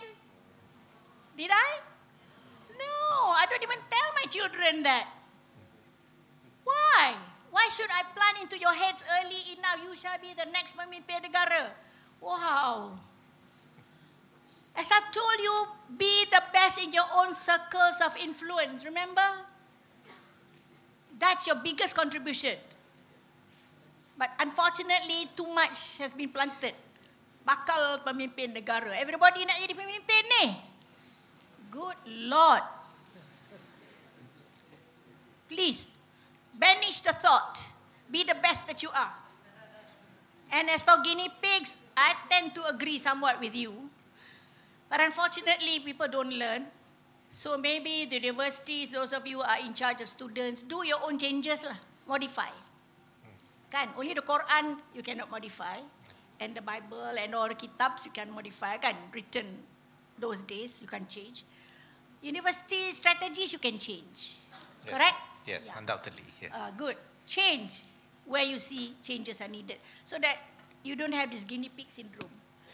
Of course, you're lucky lah. There were some things to guide you. In our days, we were under the colonial. It's what the British told us that we should learn, right, Tan Sri? Even our papers were marked in England. We had to wait 3 months to get our result. Yeah, all sent to England, For economics, I finally was appointed the first chief examiner of economics for the country, taking over from the Orang Putih. Happy. This was way back in 67. Finally, they decided a Malaysian should do it. Otherwise, the chief examiner was some Orang Putih somewhere. 67, yeah. Yeah, 67. I was pregnant with my daughter. She was born in October 67. So I was April, March, Right. Busy correcting and had, 36 or 37 examiners under me. How many thousands to HSC, mind you? Right. Yes. Okay? Please, yeah? That end of story about being bakal pemimpin. No, seriously, I mean it. You have your own circles of influence. Be the best that you are in that area. Yes. Don't try to be everything at the same time. Okay, next question. Right, yes, sir. Could you just identify yourself? Yes. Assalamualaikum warahmatullahi wabarakatuh, Salam. and a very good morning. Thank you for the amazing lecture. So I continue with my question. I'm interested to know, how did your personal education background shape your personality and traits today? Oh, my personal background. Yeah. Thank you. Okay. My personal background is a bit strange in the sense that my father was one of the first Malays, together with Tan Sri Rafidah Aziz, the late, to be the first graduates of the Serdang Agriculture College. Now it's University of Science. So my father was the first with him, Malay graduates. Means now UPM, right? Now UPM lah. Yeah, UPM, Okay. yes. But my father had the worst temper flashes. He could not stand orang putih telling him what to do. He could not stand the colonials, belittling him, or the country for that matter. And the moment they got out of line, so to speak, because they were orang putih, he just gave them 24-hour notice and resigned. So which meant that my childhood until into my teen years were actually like a roller coaster. When he got a job, it was one of the best jobs because he was qualified. Of course, if you resign 24 hours, end of story. Yes. And then you start all over again. So that taught me stability in life, so important. And to control your temper, because I am also his product. So that's it. Once in a while, I've done that. Take this bloody job. Sorry, my language. Took to the Prime Minister. I didn't ask for it. Take. This handkerchief. I have a lot of stories to tell. So, and also to understand that life is not always like that. It's got ups and downs, and you have to persevere. You have to make the best. When you are down, you're down. When you're poor, you're poor. It's not because there's nothing, because it takes a while for him to get another job. Right? And you have to suffer, you suffer. Silently, and you just support each other. If I had to go and sell nasi lemak and go to the cafeteria of the Gombak Home Guard, I do it every morning at 6, carry basket and send. Evening balik sekolah pukul 5:30, go and check how many nasi lemak sold. And count and take the money. Kalau tak habis, balik buat nasi goreng. I mean, you have to do that. And I was only a young girl. So in other words, hardship taught me that life doesn't come just like that on a plate, on a silver plate. You have to work hard. And my father and my mother, especially my late father, placed a premium on education. He would do anything to make sure we are all educated, in the sense that went to school. If you want books, he'll struggle to find books. But of course, I never bothered him. There's always a library. So I was a perpetual PR in the library. Because I can't afford to buy books. I can't be hounding him to buy books. So the library is my source of knowledge. I'll be spending time jotting down all the notes that I can. Of course, other friends can afford, they buy book, they don't have to go to the library. I went to the library every day in the university. I was there every night. How would you think I get through my economics? So perseverance, hardship does make you learn lessons in life. And so, whether I have money, I don't have money, it didn't bother me. It doesn't bother me now. If I have money, I have a syukur pada Allah, Almighty God, blessings. If I don't have money, well, it doesn't matter because I've had worse before.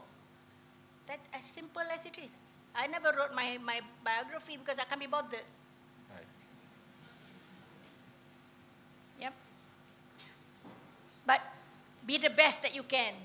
I'll tell you this, how I was taught by lessons by my own friends. When you live in Kuala Lumpur, you have friends whose fathers, permanent in the civil, because my father was not in the government service. As you know, he was at culture college, so his would be the private sector kind of thing lah, Right. where the orang putih semua. Okay? And his last stint was in the information department. Don't know how he got there. But anyway, in Kelantan, he was the director there. When you find that you're in school, mixing around with people who never knew hardship, so they were talking about, hey, did you learn this minuet?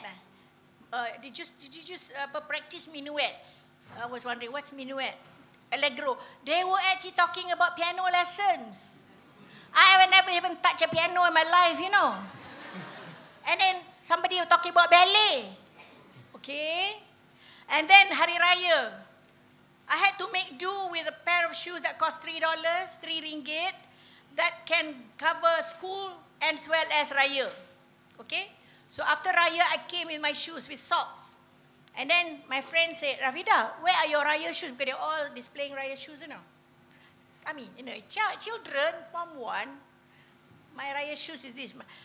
This is my Raya shoes. Hey, that one is school shoes. Yeah, lah. My Raya shoes are my school shoes. Alah, you don't want to show, you know lah. You know, they couldn't believe it. And in my heart, I cried. Because those were my school shoes and my Raya shoes. So I tell myself, never mind. I'll study very hard. One day, I'll be able to buy lots of shoes.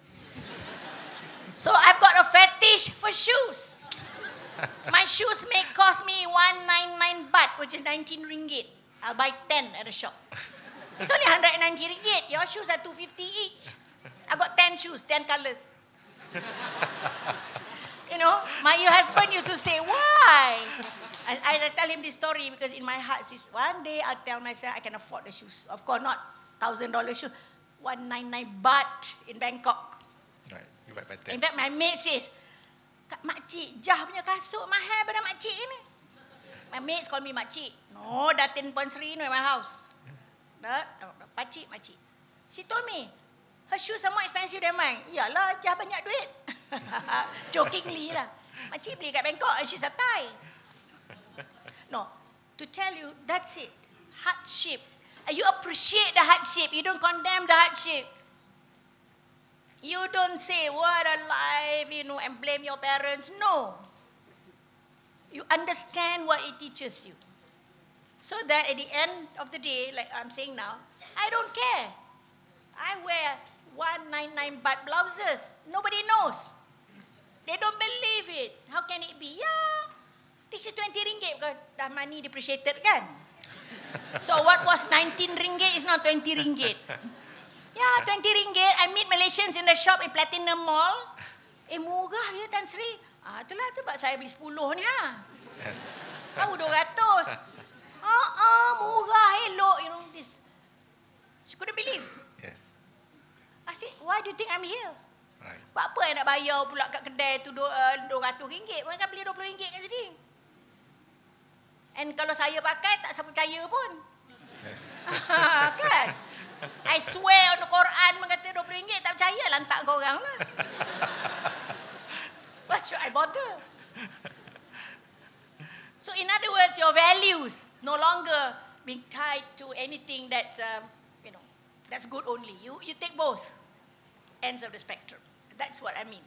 In summary, my life, Yes. what taught me. Yes. And be right. Speak what is right. Right. And no malice. I would like to tell you, malice is like cancer. Malice is like poison. Malice is like you dengki ke orang. Don't ever. If he has more than you, she has more than you, that's her rezeki.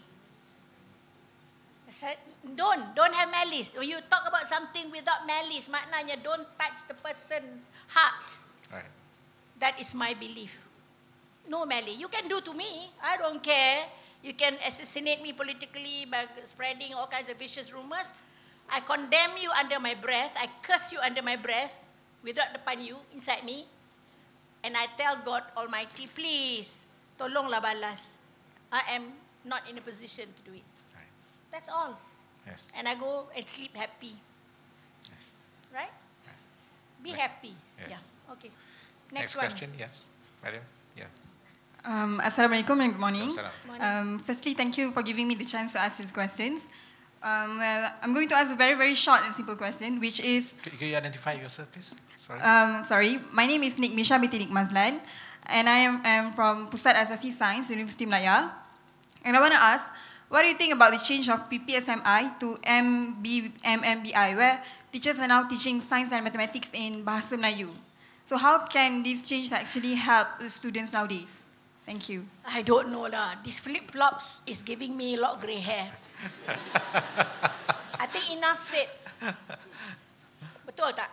Yes. I mean, why do we make language put at ransom Right. to the disadvantage of the young people? I mean, it's unfair to me.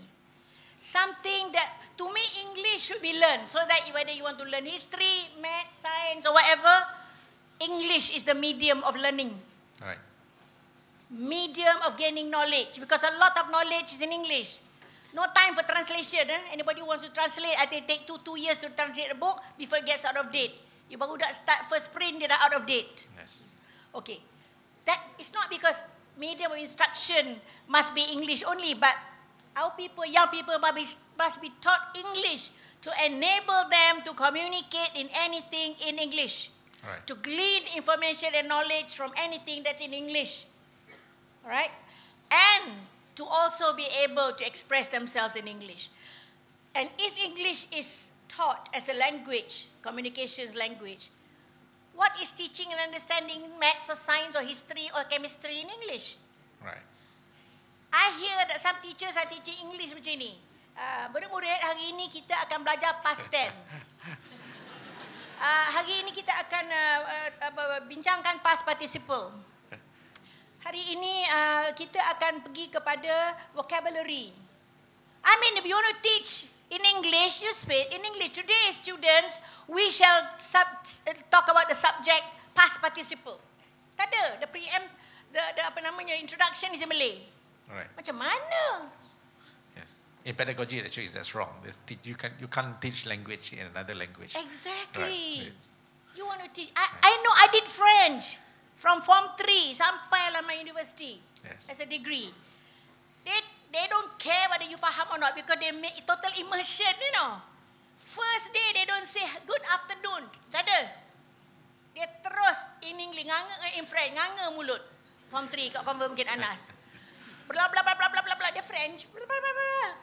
Of course dia tahu kita tak faham lah. Then dia go back to explain. Right. But the idea is if you want to learn French, you cannot be taught French in English. Right. You know what I mean? I have my 5 children, my grandchildren, who learn Mandarin. And obviously the teaching of Mandarin in their school was so good. They get A's for Mandarin. What? With all the little scribbles, semua dapat A juga. Because obviously the teaching was total immersion. Okay. We have to learn total immersion in English. Those are 2 words I want to for you to take back. Okay. Yes. Next question. Yes, madam. Yeah. Hello. Okay. Good morning to everybody in the hall. I am Nadia from the Faculty of Education. My question would be that why do you think the Malaysian society as a whole, like you said, that lady who approached you at the hospital, she was just a teacher. Why do you think they do not value educators as much as they value for, say, engineers or doctors? Because frankly, it's quite demoralizing for us going through teacher training because we think we may not be as impactful towards the society as a whole, even though we are told otherwise. Thank you. It is our culture. I remember way back in the early 70s, I was in Sabak Bernam, giving a talk to the people on cooperatives and economic of co-ops. And then at that time, new economic policy had just been announced. So this man stood up and said, Yang Berhormat, masih senator lah kan, Rafidah, saya ni guru cabuk aja. Wow, my ears bristled. Saya guru cabuk aja. Tapi saya inginlah nak menyambut seruan kerajaan. Nak memenuhi kota 30% Bumi Putera ni dalam perniagaan, the industry. He got 2 earfuls. How can, macam mana, cakap Melayu lah, macam mana saudara ni boleh anggap diri ni guru cabuk? Saya ni adalah hasil daripada guru-guru yang first class. Guru-guru yang faham macam mana nak ngajar kami. Inilah sebabnya saya dan rakan-rakan saya boleh jadi macam ni. Boleh jadi pensyarah pula akhirnya. Kalau taklah kerana cikgu-cikgu guru yang dedikasi ni, saya rasa tak adalah ramai daripada kami di sini. Ni, government servant yang banyak ni semua ni. Jangan panggil diri guru cabuk seolah-olah jadi guru ni. Macam budak semalam lah, I told you. But ini dia kat jangan jantan, lelaki. Malah kat lelaki, jantan. Guru cabuk dia kata. I said, mak bapak di Sabak Berenam ni letakkan amanah pada saudara mengajar anak-anak dia. Kalau lah mak bapak ni tahu yang saudara menganggap pergi guru cabut, mati dia tak hantar anak ke sekolah tu. On and on. And then I kata, ni nak sambut seruan kerajaan. Kita ni bukan sambut seruan kerajaan ni macam nak nangkap burung. Bunyi burung datang masuk kena getah tu. Banyak syaratnya. Kalau saudara jadi guru gaji berapa, 1,500, kenalah cari perniagaan yang boleh dapat pendapatan lebih daripada 1,500 kan. Janganlah kalau pendapatan kurang pada 1,500 semata-mata nak menuh kota, hutang berjela dekat bank. Saya punya ceramah tu. Dialog. I don't care whether they like it or not. I have to drum it into their heads. But first of all, I take objection to guru cabut. Because I was a lecturer in the university. And we are also guru actually. Yeah, exactly. Saya kata saya ni guru. Jauhkan Allah saya nak anggap lagi saya guru cabut. Amanah tu punya tinggi ni. Ni ramai ni yang saya mengajar. Ni kalau salah ajar, anak murid saya yang 1,000 lebih tu, tak ke mana hala je. Itu pun ajar betul-betul pun ada juga yang hala ke lain. Yelah, macam susah nak ngajar kan. You know. So don't ever think, that's what I kata. If you are able to say that you are a leader in your own circles of influence, you never have inferiority complex. Never. Ini, saya ni tak ada benda, suri rumah aja. My God, that's even better. Kalau mak tak dapat ngajar anak, macam mana cikgu nak ngajar? By the time sampaikan cikgu, anak dah plesit. You've already bred a devil. And then she gets to the school. And of course, come to university, he's already a rogue. You expect Khadijah to teach her? Or professor nak teach. Betul tak? So, janganlah kata, alah, saya ni housewife je. What? That is the most noble. Dah lah awak punya husband sibuk. They never say, I'm only a husband. Ada pernah dengar tak, man? Alah, I'm only a husband. Ada?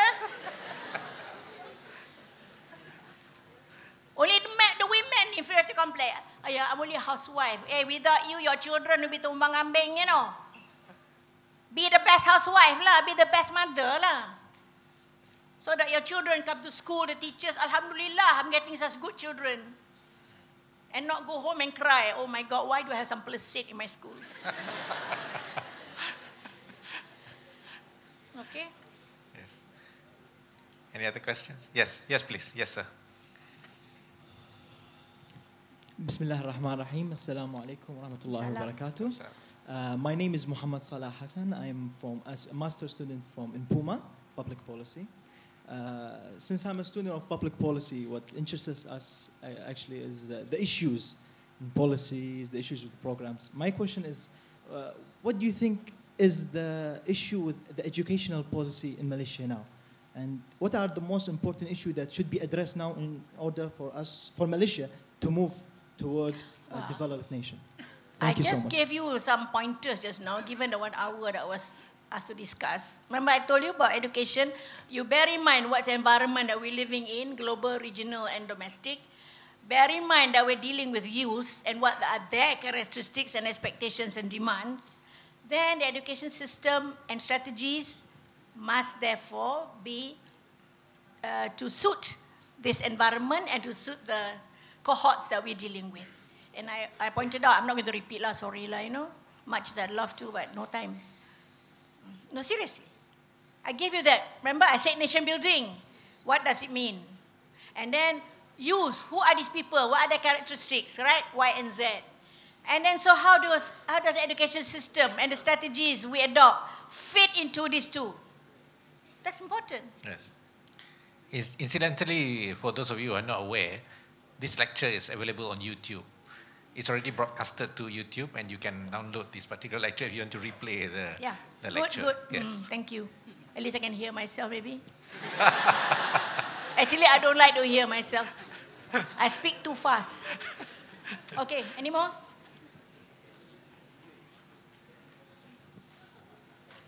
Yes, madam, yeah. Hello. Hi. I'm Kershin from Education Faculty.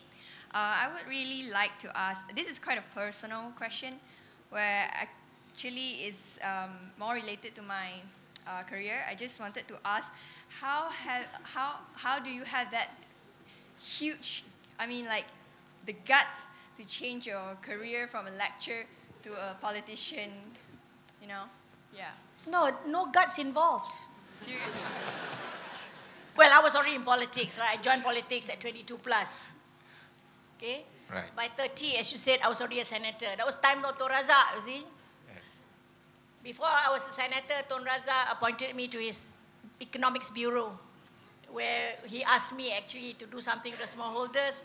And I, as a university lecturer with no resources, actually did on my own without a cent being spent to do a paper to suggest and propose that he set up RISDA. I even gave the name RISDA. Right. And then he appointed me the first board member of RISDA. So that was I and Tun Razak. And of course, he appointed me senator in 74. In 75, I already was a Supreme Council member.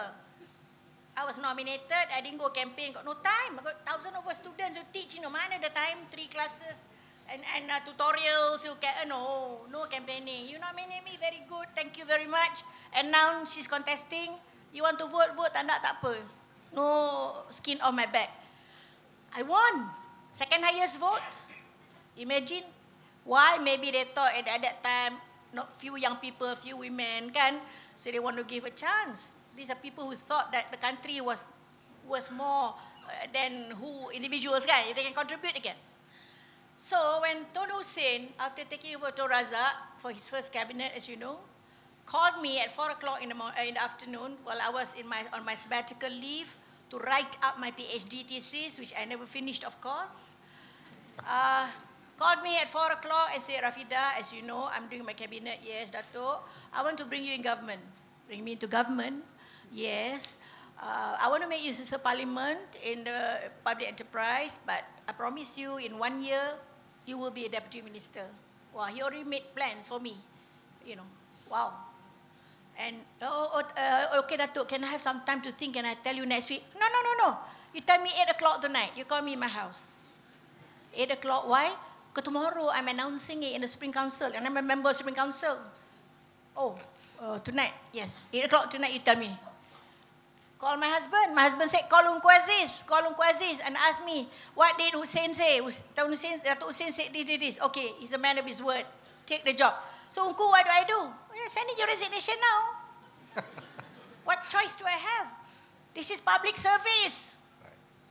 Come on. You know, public service ni, talking about public service, this is a chance to be there. Not because it's going to be anything, you know, it's just a parliament aja. But the thing is that such a pleasure, such a gratitude that people see you as being able to contribute your little way. I accepted it. Next year, I was made Deputy Minister of Finance, which you didn't mention. 4 years, I was Deputy Minister of Finance. Yep. Then 7 years, Minister for Public Enterprises. And I found that the government was wasting money on 900 over companies. And I went with a dossier to Tun Hussein at that time, said, Dato', this may be politically not correct. It may have some repercussions on me and maybe on you as a Prime Minister. But I'm closing down the bulk of these government companies. They're wasting money. The only things that were surviving were the SCDCs. There, Sadiah was a SCDC officer. The SCDCs can take some of them. But these government-owned companies, cinema halls, coffee house, wig imports, you tell me, what are we doing? Wow. So I said, Dato', these are the Rafidah, if it's good for the country, you do it. He didn't even bother to read, because he knows when I give something, it's not willy-nilly, washy-washy, you know. If it's good for the country, you do it. I will support you. Wow. That's it. Before I left, the ministry was closed. Betul tak, Sadiah? You don't need a ministry of public enterprise. Enterprise belongs to private sector. Yes. Government facilitate private sector. So it became entrepreneur development. Right. Now I don't know what it is now. Tak ada dah. Finish, finito. No more. I don't recall what it is. Tak tahulah, tak ada dah. Yes. Tak ada dah Sadiah kan? Tak ada. I'm credited for closing down the ministry. You know, maknanya killing my own career lah. Yes. Tak apa. What's more important, my career or ni? But of course, at that time, you know, when you close it down, there were SCDCs to look after, so we went on. Move forward. Right. Move forward. Take away all the rubbish and move forward so that they can concentrate on major things. Right. That's how. And then after that, Mahathir came in. I was still public enterprise until he offered me the job meeting. Yes. That's it. Okay. So when you talk about the personal guts, it's not a question of guts. It's the Prime Minister calls you in the house. It's such, already calling you in the house is something, you know. Yes. He could have, his secretary would just say, come and see the Prime Minister. Kan? Biasa macam tu lah kan. He calls you himself. I say, oh my, what a, must be great lah. Yes. That's how I felt. Yes. That's To an be honor able- already by itself. Yeah, it's an yes. honor, beyond honor. You're young. I was only 33. Right. 33-year-old. You know who they are? They are giants of independence, you know. Yes, yes. In the Supreme Council, who do I see? The ones who were there in London. And they were all my father's contemporaries. And they always tell me, you know, kami panggil bapa awak tu Aziz Burma. I dare not go and ask my father why they call him Aziz Burma. Must be because he's built agaknya, I tak tahu. Kirim salam bapa awak ya. Because they're all together. Founder members of Pemuda UMNO. Tun Sadod lah, you name it. I sat there watching them. They all thought of me as their little daughter agaknya, you know. It's such an honor to serve. Yes. That no guts. It's here.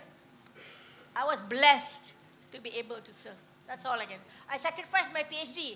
But thank you lah, University of Malaya. You're giving me honorary doctorate. Yes, yes. Finally. I'm very sorry it took a long time. Finally. I kept telling people, you got already. No, they forgot about me. Ada universiti dah bagi dah, utara, selatan semua dah bagi. Right. Except University of Malaya, my alma mater. Suddenly you all remember. Thank you lah. I think because my Facebook ni. Suddenly when my Facebook became alive, they all remember, oh, she's still alive. Very sorry about the oversight. No apologies. Okay. Yes, next But question. it's a pleasure. Yes. It's an honor for me to be getting a PhD from you. Yes. Yes, madam. Yeah. Good morning, Tan Sri and distinguished guests. I am Yumi from Cadet PTD, and on the role of education today, I have a question. The internet has become somehow of an unofficial educator for youths. I believe that which is on the pendulum of both good and bad, because knowledge and information is so easily accessed, but at the same time it is unfiltered. So what do you think that, I think education on appropriate internet usage and also social media etiquette seems important, but at the same time no one has given any emphasis on it. So what do you think? There goes my point about family nurturing and upbringing. You don't need teachers and lecturers to tell you on the etiquette of outsourcing or latching on to what is good or bad. It should start in the family. Because families today, which have children born literally with handphones in their hands, right? Yeah? With what call it, mouse pad on their fingers. As long as they can sit up on the chair, dah pandai dah tekan. I know, because my grandchildren, 9-10-year-old already doing programming, you know, I don't know what they program. Pandai dah. Well, because the father is IT savvy. Who else to know? But the nurturing, not education. Please don't use the word education. Here is the nurturing. The nurturing from young. Okay, here is the iPad, or here is whatever it is. You can only plug into this. Then you block the rest. You can block, isn't it? Yes. Do not allow your child access into every app purchase.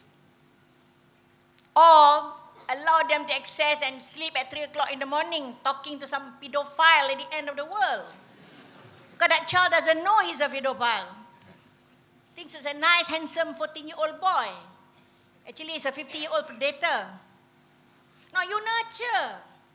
Don't wait for the schools to teach. Oh, for God's sake. Mak bapak ni ke mana ni? Snoring away in the room. I've given you your iPad, I've given you iPhone, so no more, don't bother me. I got work, you know. I'm CEO. And I, woman, want to fill the quota 30%. Quota fillers, right? So, that's where it starts. I'm telling you. It starts at home. I have children too. Right. My son at 14. My mistake. Because we gave him the computer, right? But you know, when you have gang together come into the house, kan? That time you have jaring net. You remember jaring net? Yes. So via jaring net, you can get whatever, right? But it seems that if you can bypass jaring net, go to some other net from somewhere, you can get some content. Which, to them, Playboy was the idaman-idaman rupanya at that age. And the sister squealed on him. Mommy, you know, they all sit together in the room, you know what? They were looking at Playboy, center page. I mean, our age, I mean, it's nothing, but to them, first time seeing the woman's body, you know, in color. So one day, I called my mother, my late mother, Mak, come and sit here, see what Cucu is doing. Okay, ask the son, you take out your computer. That time, big fat computer lah, bukan small thing kan, you know, first generation. All right, now I want you to access the thing that you were accessing, Playboy. Mommy, do it now. Are you in protest? No protest. If you can watch it with your friends, I want to see it. I want to see how you bypass the jaring net to come to this net. Okay, buat. Of course, struggle lah. Buat. There, center page. My mother said, Astaghfirullah. Apa ni? Mak ni lah dia. 2-3 hari kita tak tengok ni lah dia. From that on, he got a lecture of his life lah. Now that you've seen the woman's body, sudah. You're only 14 years old. You got no business looking at Playboy. This computer is meant for you to download things to add on to your education. I don't scold them. I just scold like that. I scold as an adult, you know. No screaming around. Your grandmother has seen what you can do. Okay, she understand. Of course, he was turning red. He couldn't say anything when grandma was there. But he learned his lesson and never again, no. Never again. And now he's in IT business, doing proper business in Cambodia. Not here. Here very hard to get business. Nanti orang kata pula, mak tolong. You know.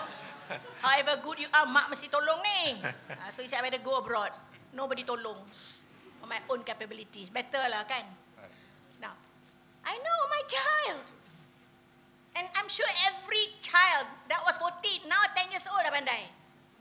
Percayalah cakap saya. If you don't monitor your children at home with a little handphone ni, you mark my words. Mark my words. So he is careful with the children lah. Yes. Extra careful, I can see that. Right. Oh, very careful because he got his turn way back. It's nurturing, please, not education. At home. Okay? Ni kan bapak pun tengok, macam mana? So yes, sir. Next question. Sorry. Okay. Yes. Sorry. Good afternoon, Tan Sri Rafidah and distinguished guests of honor. Tak apalah, straight away lah.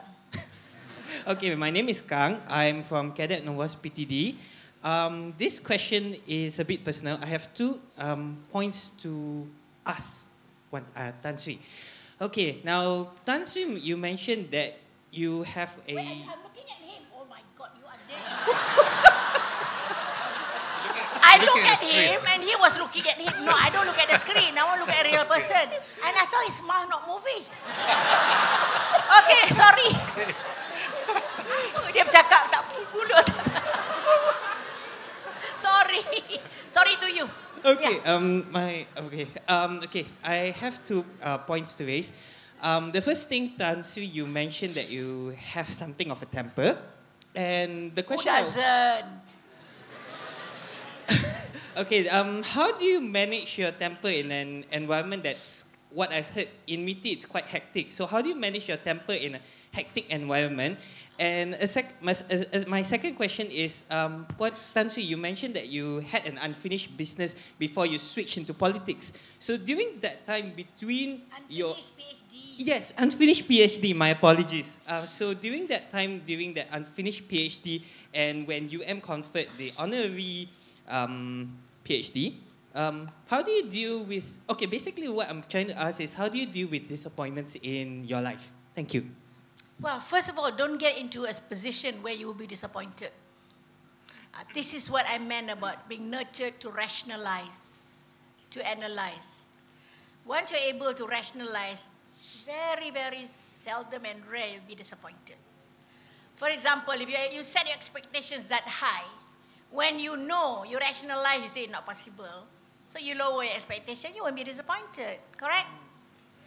As for not doing the PhD, that's not a disappointment. My goodness, being offered a job to serve in the country. Wow, it's worth 10 PhDs. Yes. Correct. To me lah, I don't know about other people. To me, it doesn't matter. It didn't make me any less of a Rafidah without the PhD. Right?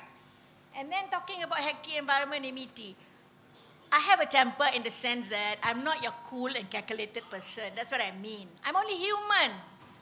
You irritate me to the point, for example, you irritate me about my country, you will hear the worst of me. But I will not use swear words. But I will say in a way that make you learn a lesson. I tell you, I was in Bern during the height of the 1997 crisis. I was part and parcel of that little group with Tun Mahathir that was struggling every day to revive this country. I had 2 weeks of non-stop meetings with hundreds and hundreds of private sector, small and big, to get feedback, to see how we can help them. You know, they were really in dire straits.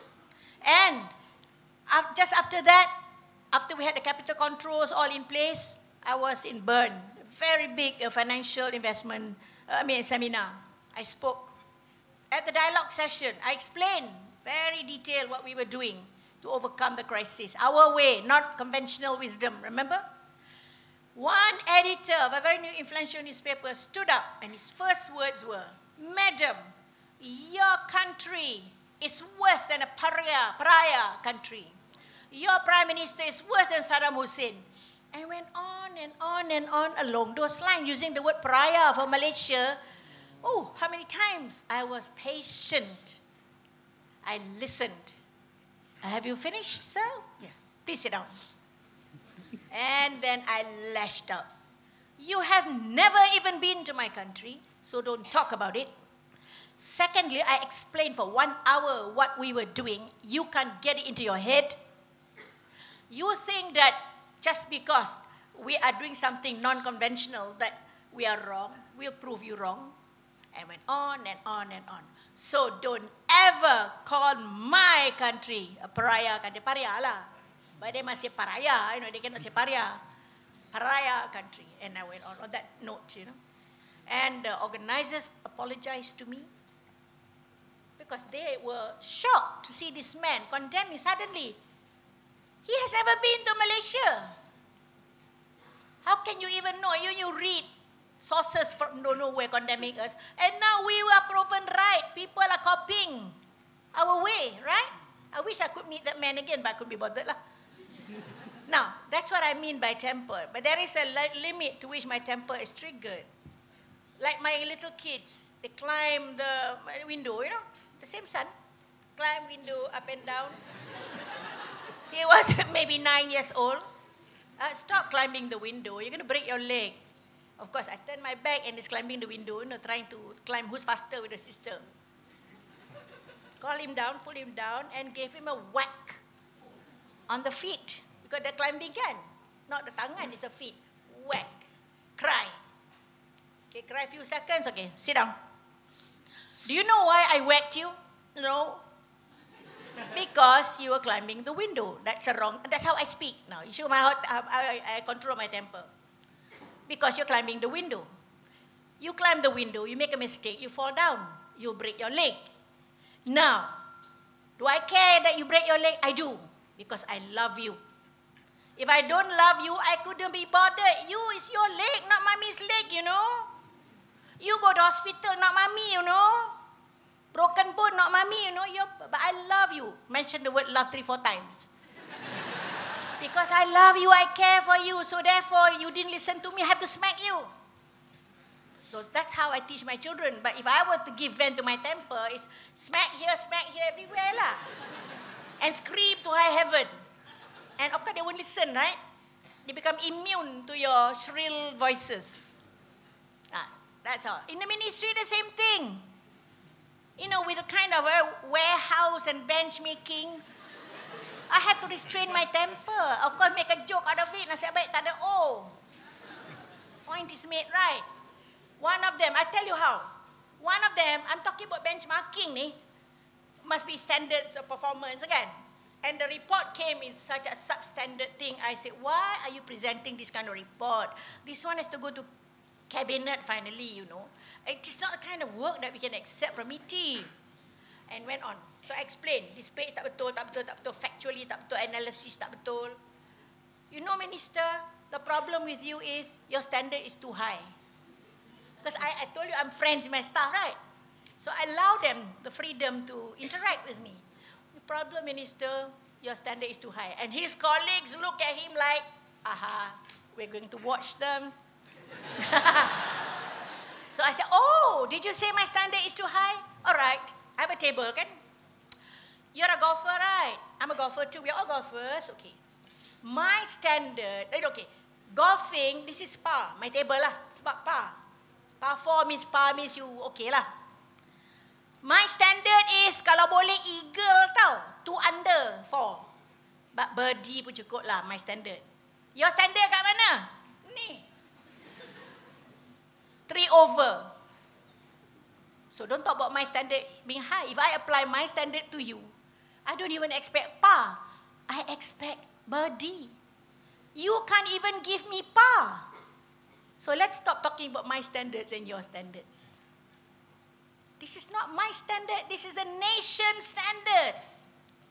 They expect the best from us because you're not serving Rafidah Aziz. You're serving the country. You see? That's how I restrain my temper, and yet the message gets through. I don't throw files. No. Because we are friends first. After that, we can laugh at each other, you know. And then he will come and say, I'm so sorry lah, Datuk Sri, you know. It's okay, you learn your lesson, never say that again. Okay. I don't go screaming around people. Yes. Yeah. Okay. Yes, sir. Now you can speak. Okay. Good afternoon, Yang Berbahagia Tan Sri and Prof. Awang. I'm Zugindran, ex-student of University of Malaya. I have one question. Okay, Tan Sri has mentioned that education shouldn't be politicalized and politicalized. Sorry. Right. And what is your stand on equal opportunity in education, locally and also internationally? Thank you. You know, like health care, education is one thing that should have access to all, right? That is why I said, when you look at the structure of education, the government must try to minimize the disparities that exist among schools in this country. I gave you an idea of rural schools, urban schools. Rural school, it does not matter, sekolah kebangsaan ke, sekolah Tamil ke, sekolah Cina. They are all equally of lower, not say standard, but in terms of infrastructure. Much lower there than compared to urban schools. I pity them. You know. Where here everybody has a computer, they only one computer. They got to lock it up pula tu. To show me the computer, can buka cupboard, lock up. Because students ada computer kan, so there's only source. I'm talking about some backwater, my kawasan. So you know that there is a disparity. This has to be acknowledged. Then you can have better access. I know, the Gandhi Memorial. You can ask MIC there. I help to raise money to make sure that school has infrastructure, to make sure the students who go there and the teachers who teach there, including Malay teachers, are able to teach in an environment that is motivating them to improve, right? Like this Chinese school that I talked about, the Chunghua, where condemned by JKR and not bothered. Once kalau you condemn, you replace lah. Condemn the building and then you allow people to be still there. I don't want to be responsible. So I have to raise money. Nasib baik there are enough people in this country who see education as worth investing in. But others elsewhere in town, they don't need it. You know, it's like automatic aja. I don't know why the disparity. But access to education, it should be to everybody. That's why those days, because the Malays couldn't come to secondary schools, we had the asrama concept. That's why. To take them out of the villages, go to nearest town, and then have the asrama there, residential. That's what the idea, not to give them special treatment. These poor guys have to walk miles to go to school. That's why the concept asrama those days.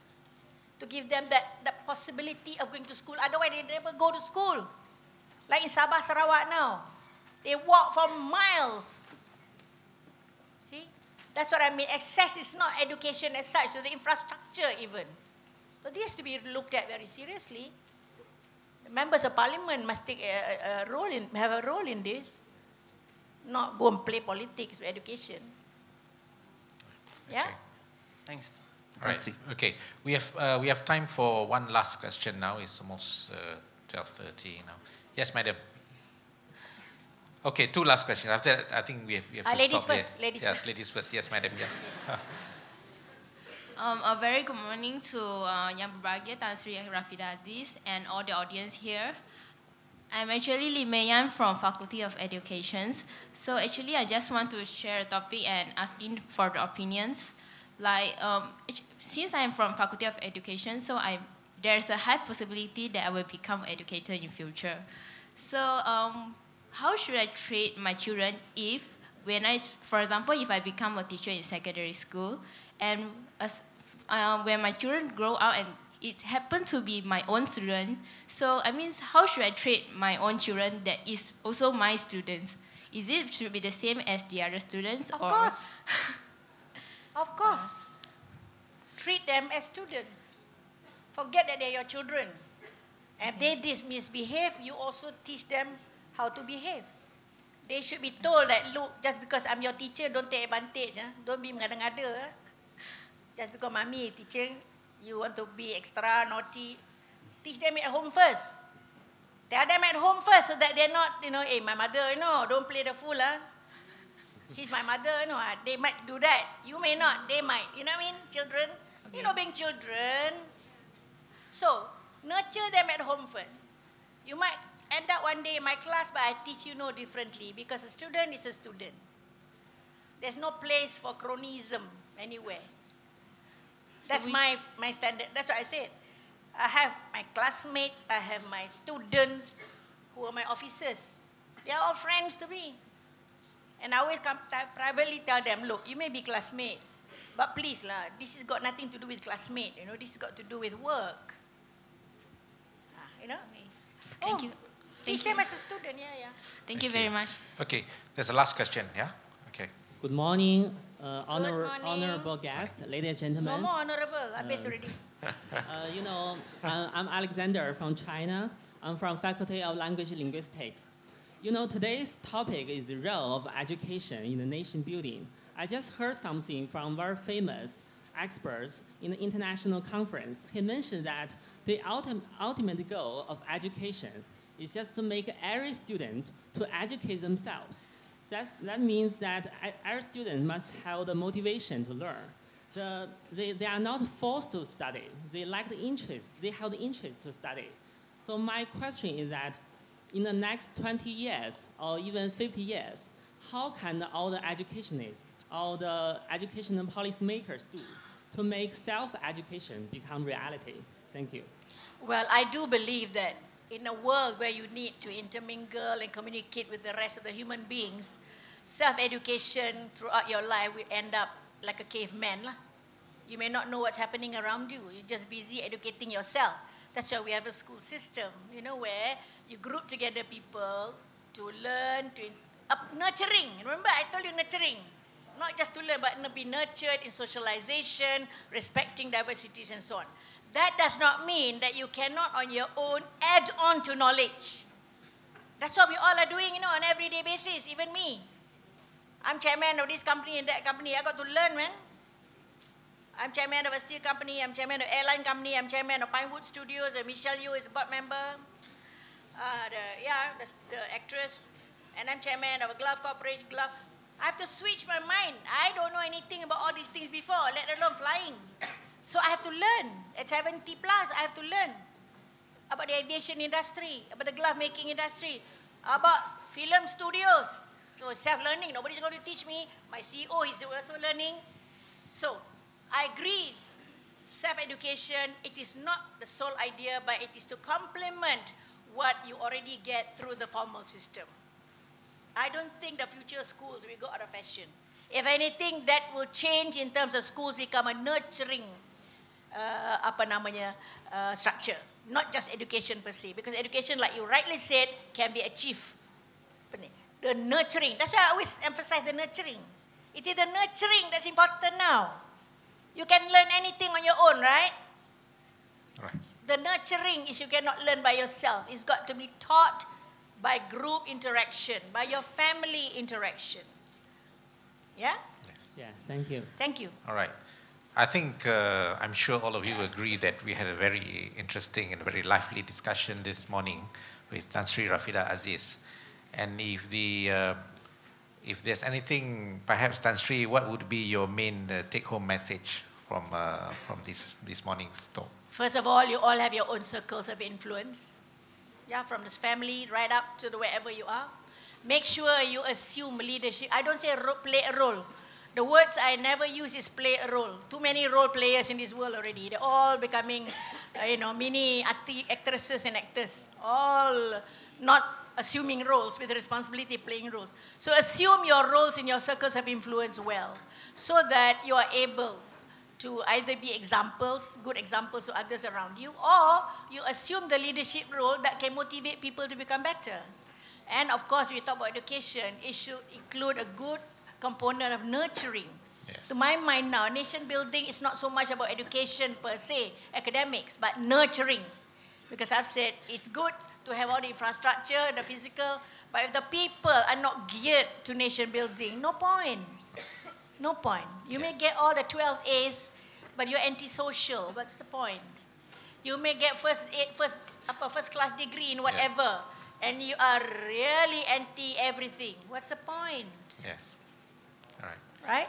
Thank you. So thank you very much, Tan Sri Rafidah Aziz, for a most lively discussion and lecture today. Thank you very much, Tan Sri. Thank you very much. Thank you, Tan Sri Rafidah Aziz and Prof. Awang.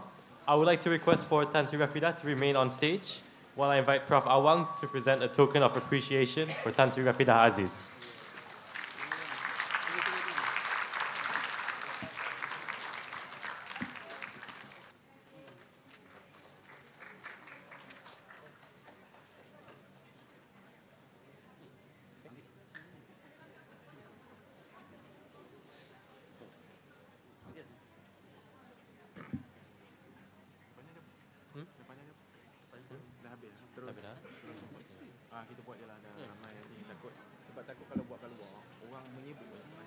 Distinguished guests, ladies and gentlemen, on behalf of INPUMA, University of Malaya, I would like to take this opportunity to express our sincere thanks to our speaker, Tan Sri Rafidah Aziz, for making this auspicious event possible. We would also like to thank our distinguished guests in attendance, and finally, our sincere appreciation to the presence of all of you here. It is our hope that you have enjoyed today's lecture. I would like to also record our appreciation to Associate Professor Dr. Yahya Ahmad, Dean of the Faculty of Built Environment, for allowing us to organize the lecture here in this beautiful auditorium. I must also thank Dr. Faisal Azli Muhammad Rahim, Deputy Dean, Research and Development, and his team of dedicated staff for their support in ensuring the smooth implementation of today's program. We have come to the end of this program. At this point, I would like to invite everyone for lunch. For our distinguished guests, we will send an usher to escort you to the banquet room. And for students and other groups, I kindly ask for you to adjourn to level 2 of this building for lunch. With that, I thank you once again. Assalamu alaikum and a very good afternoon.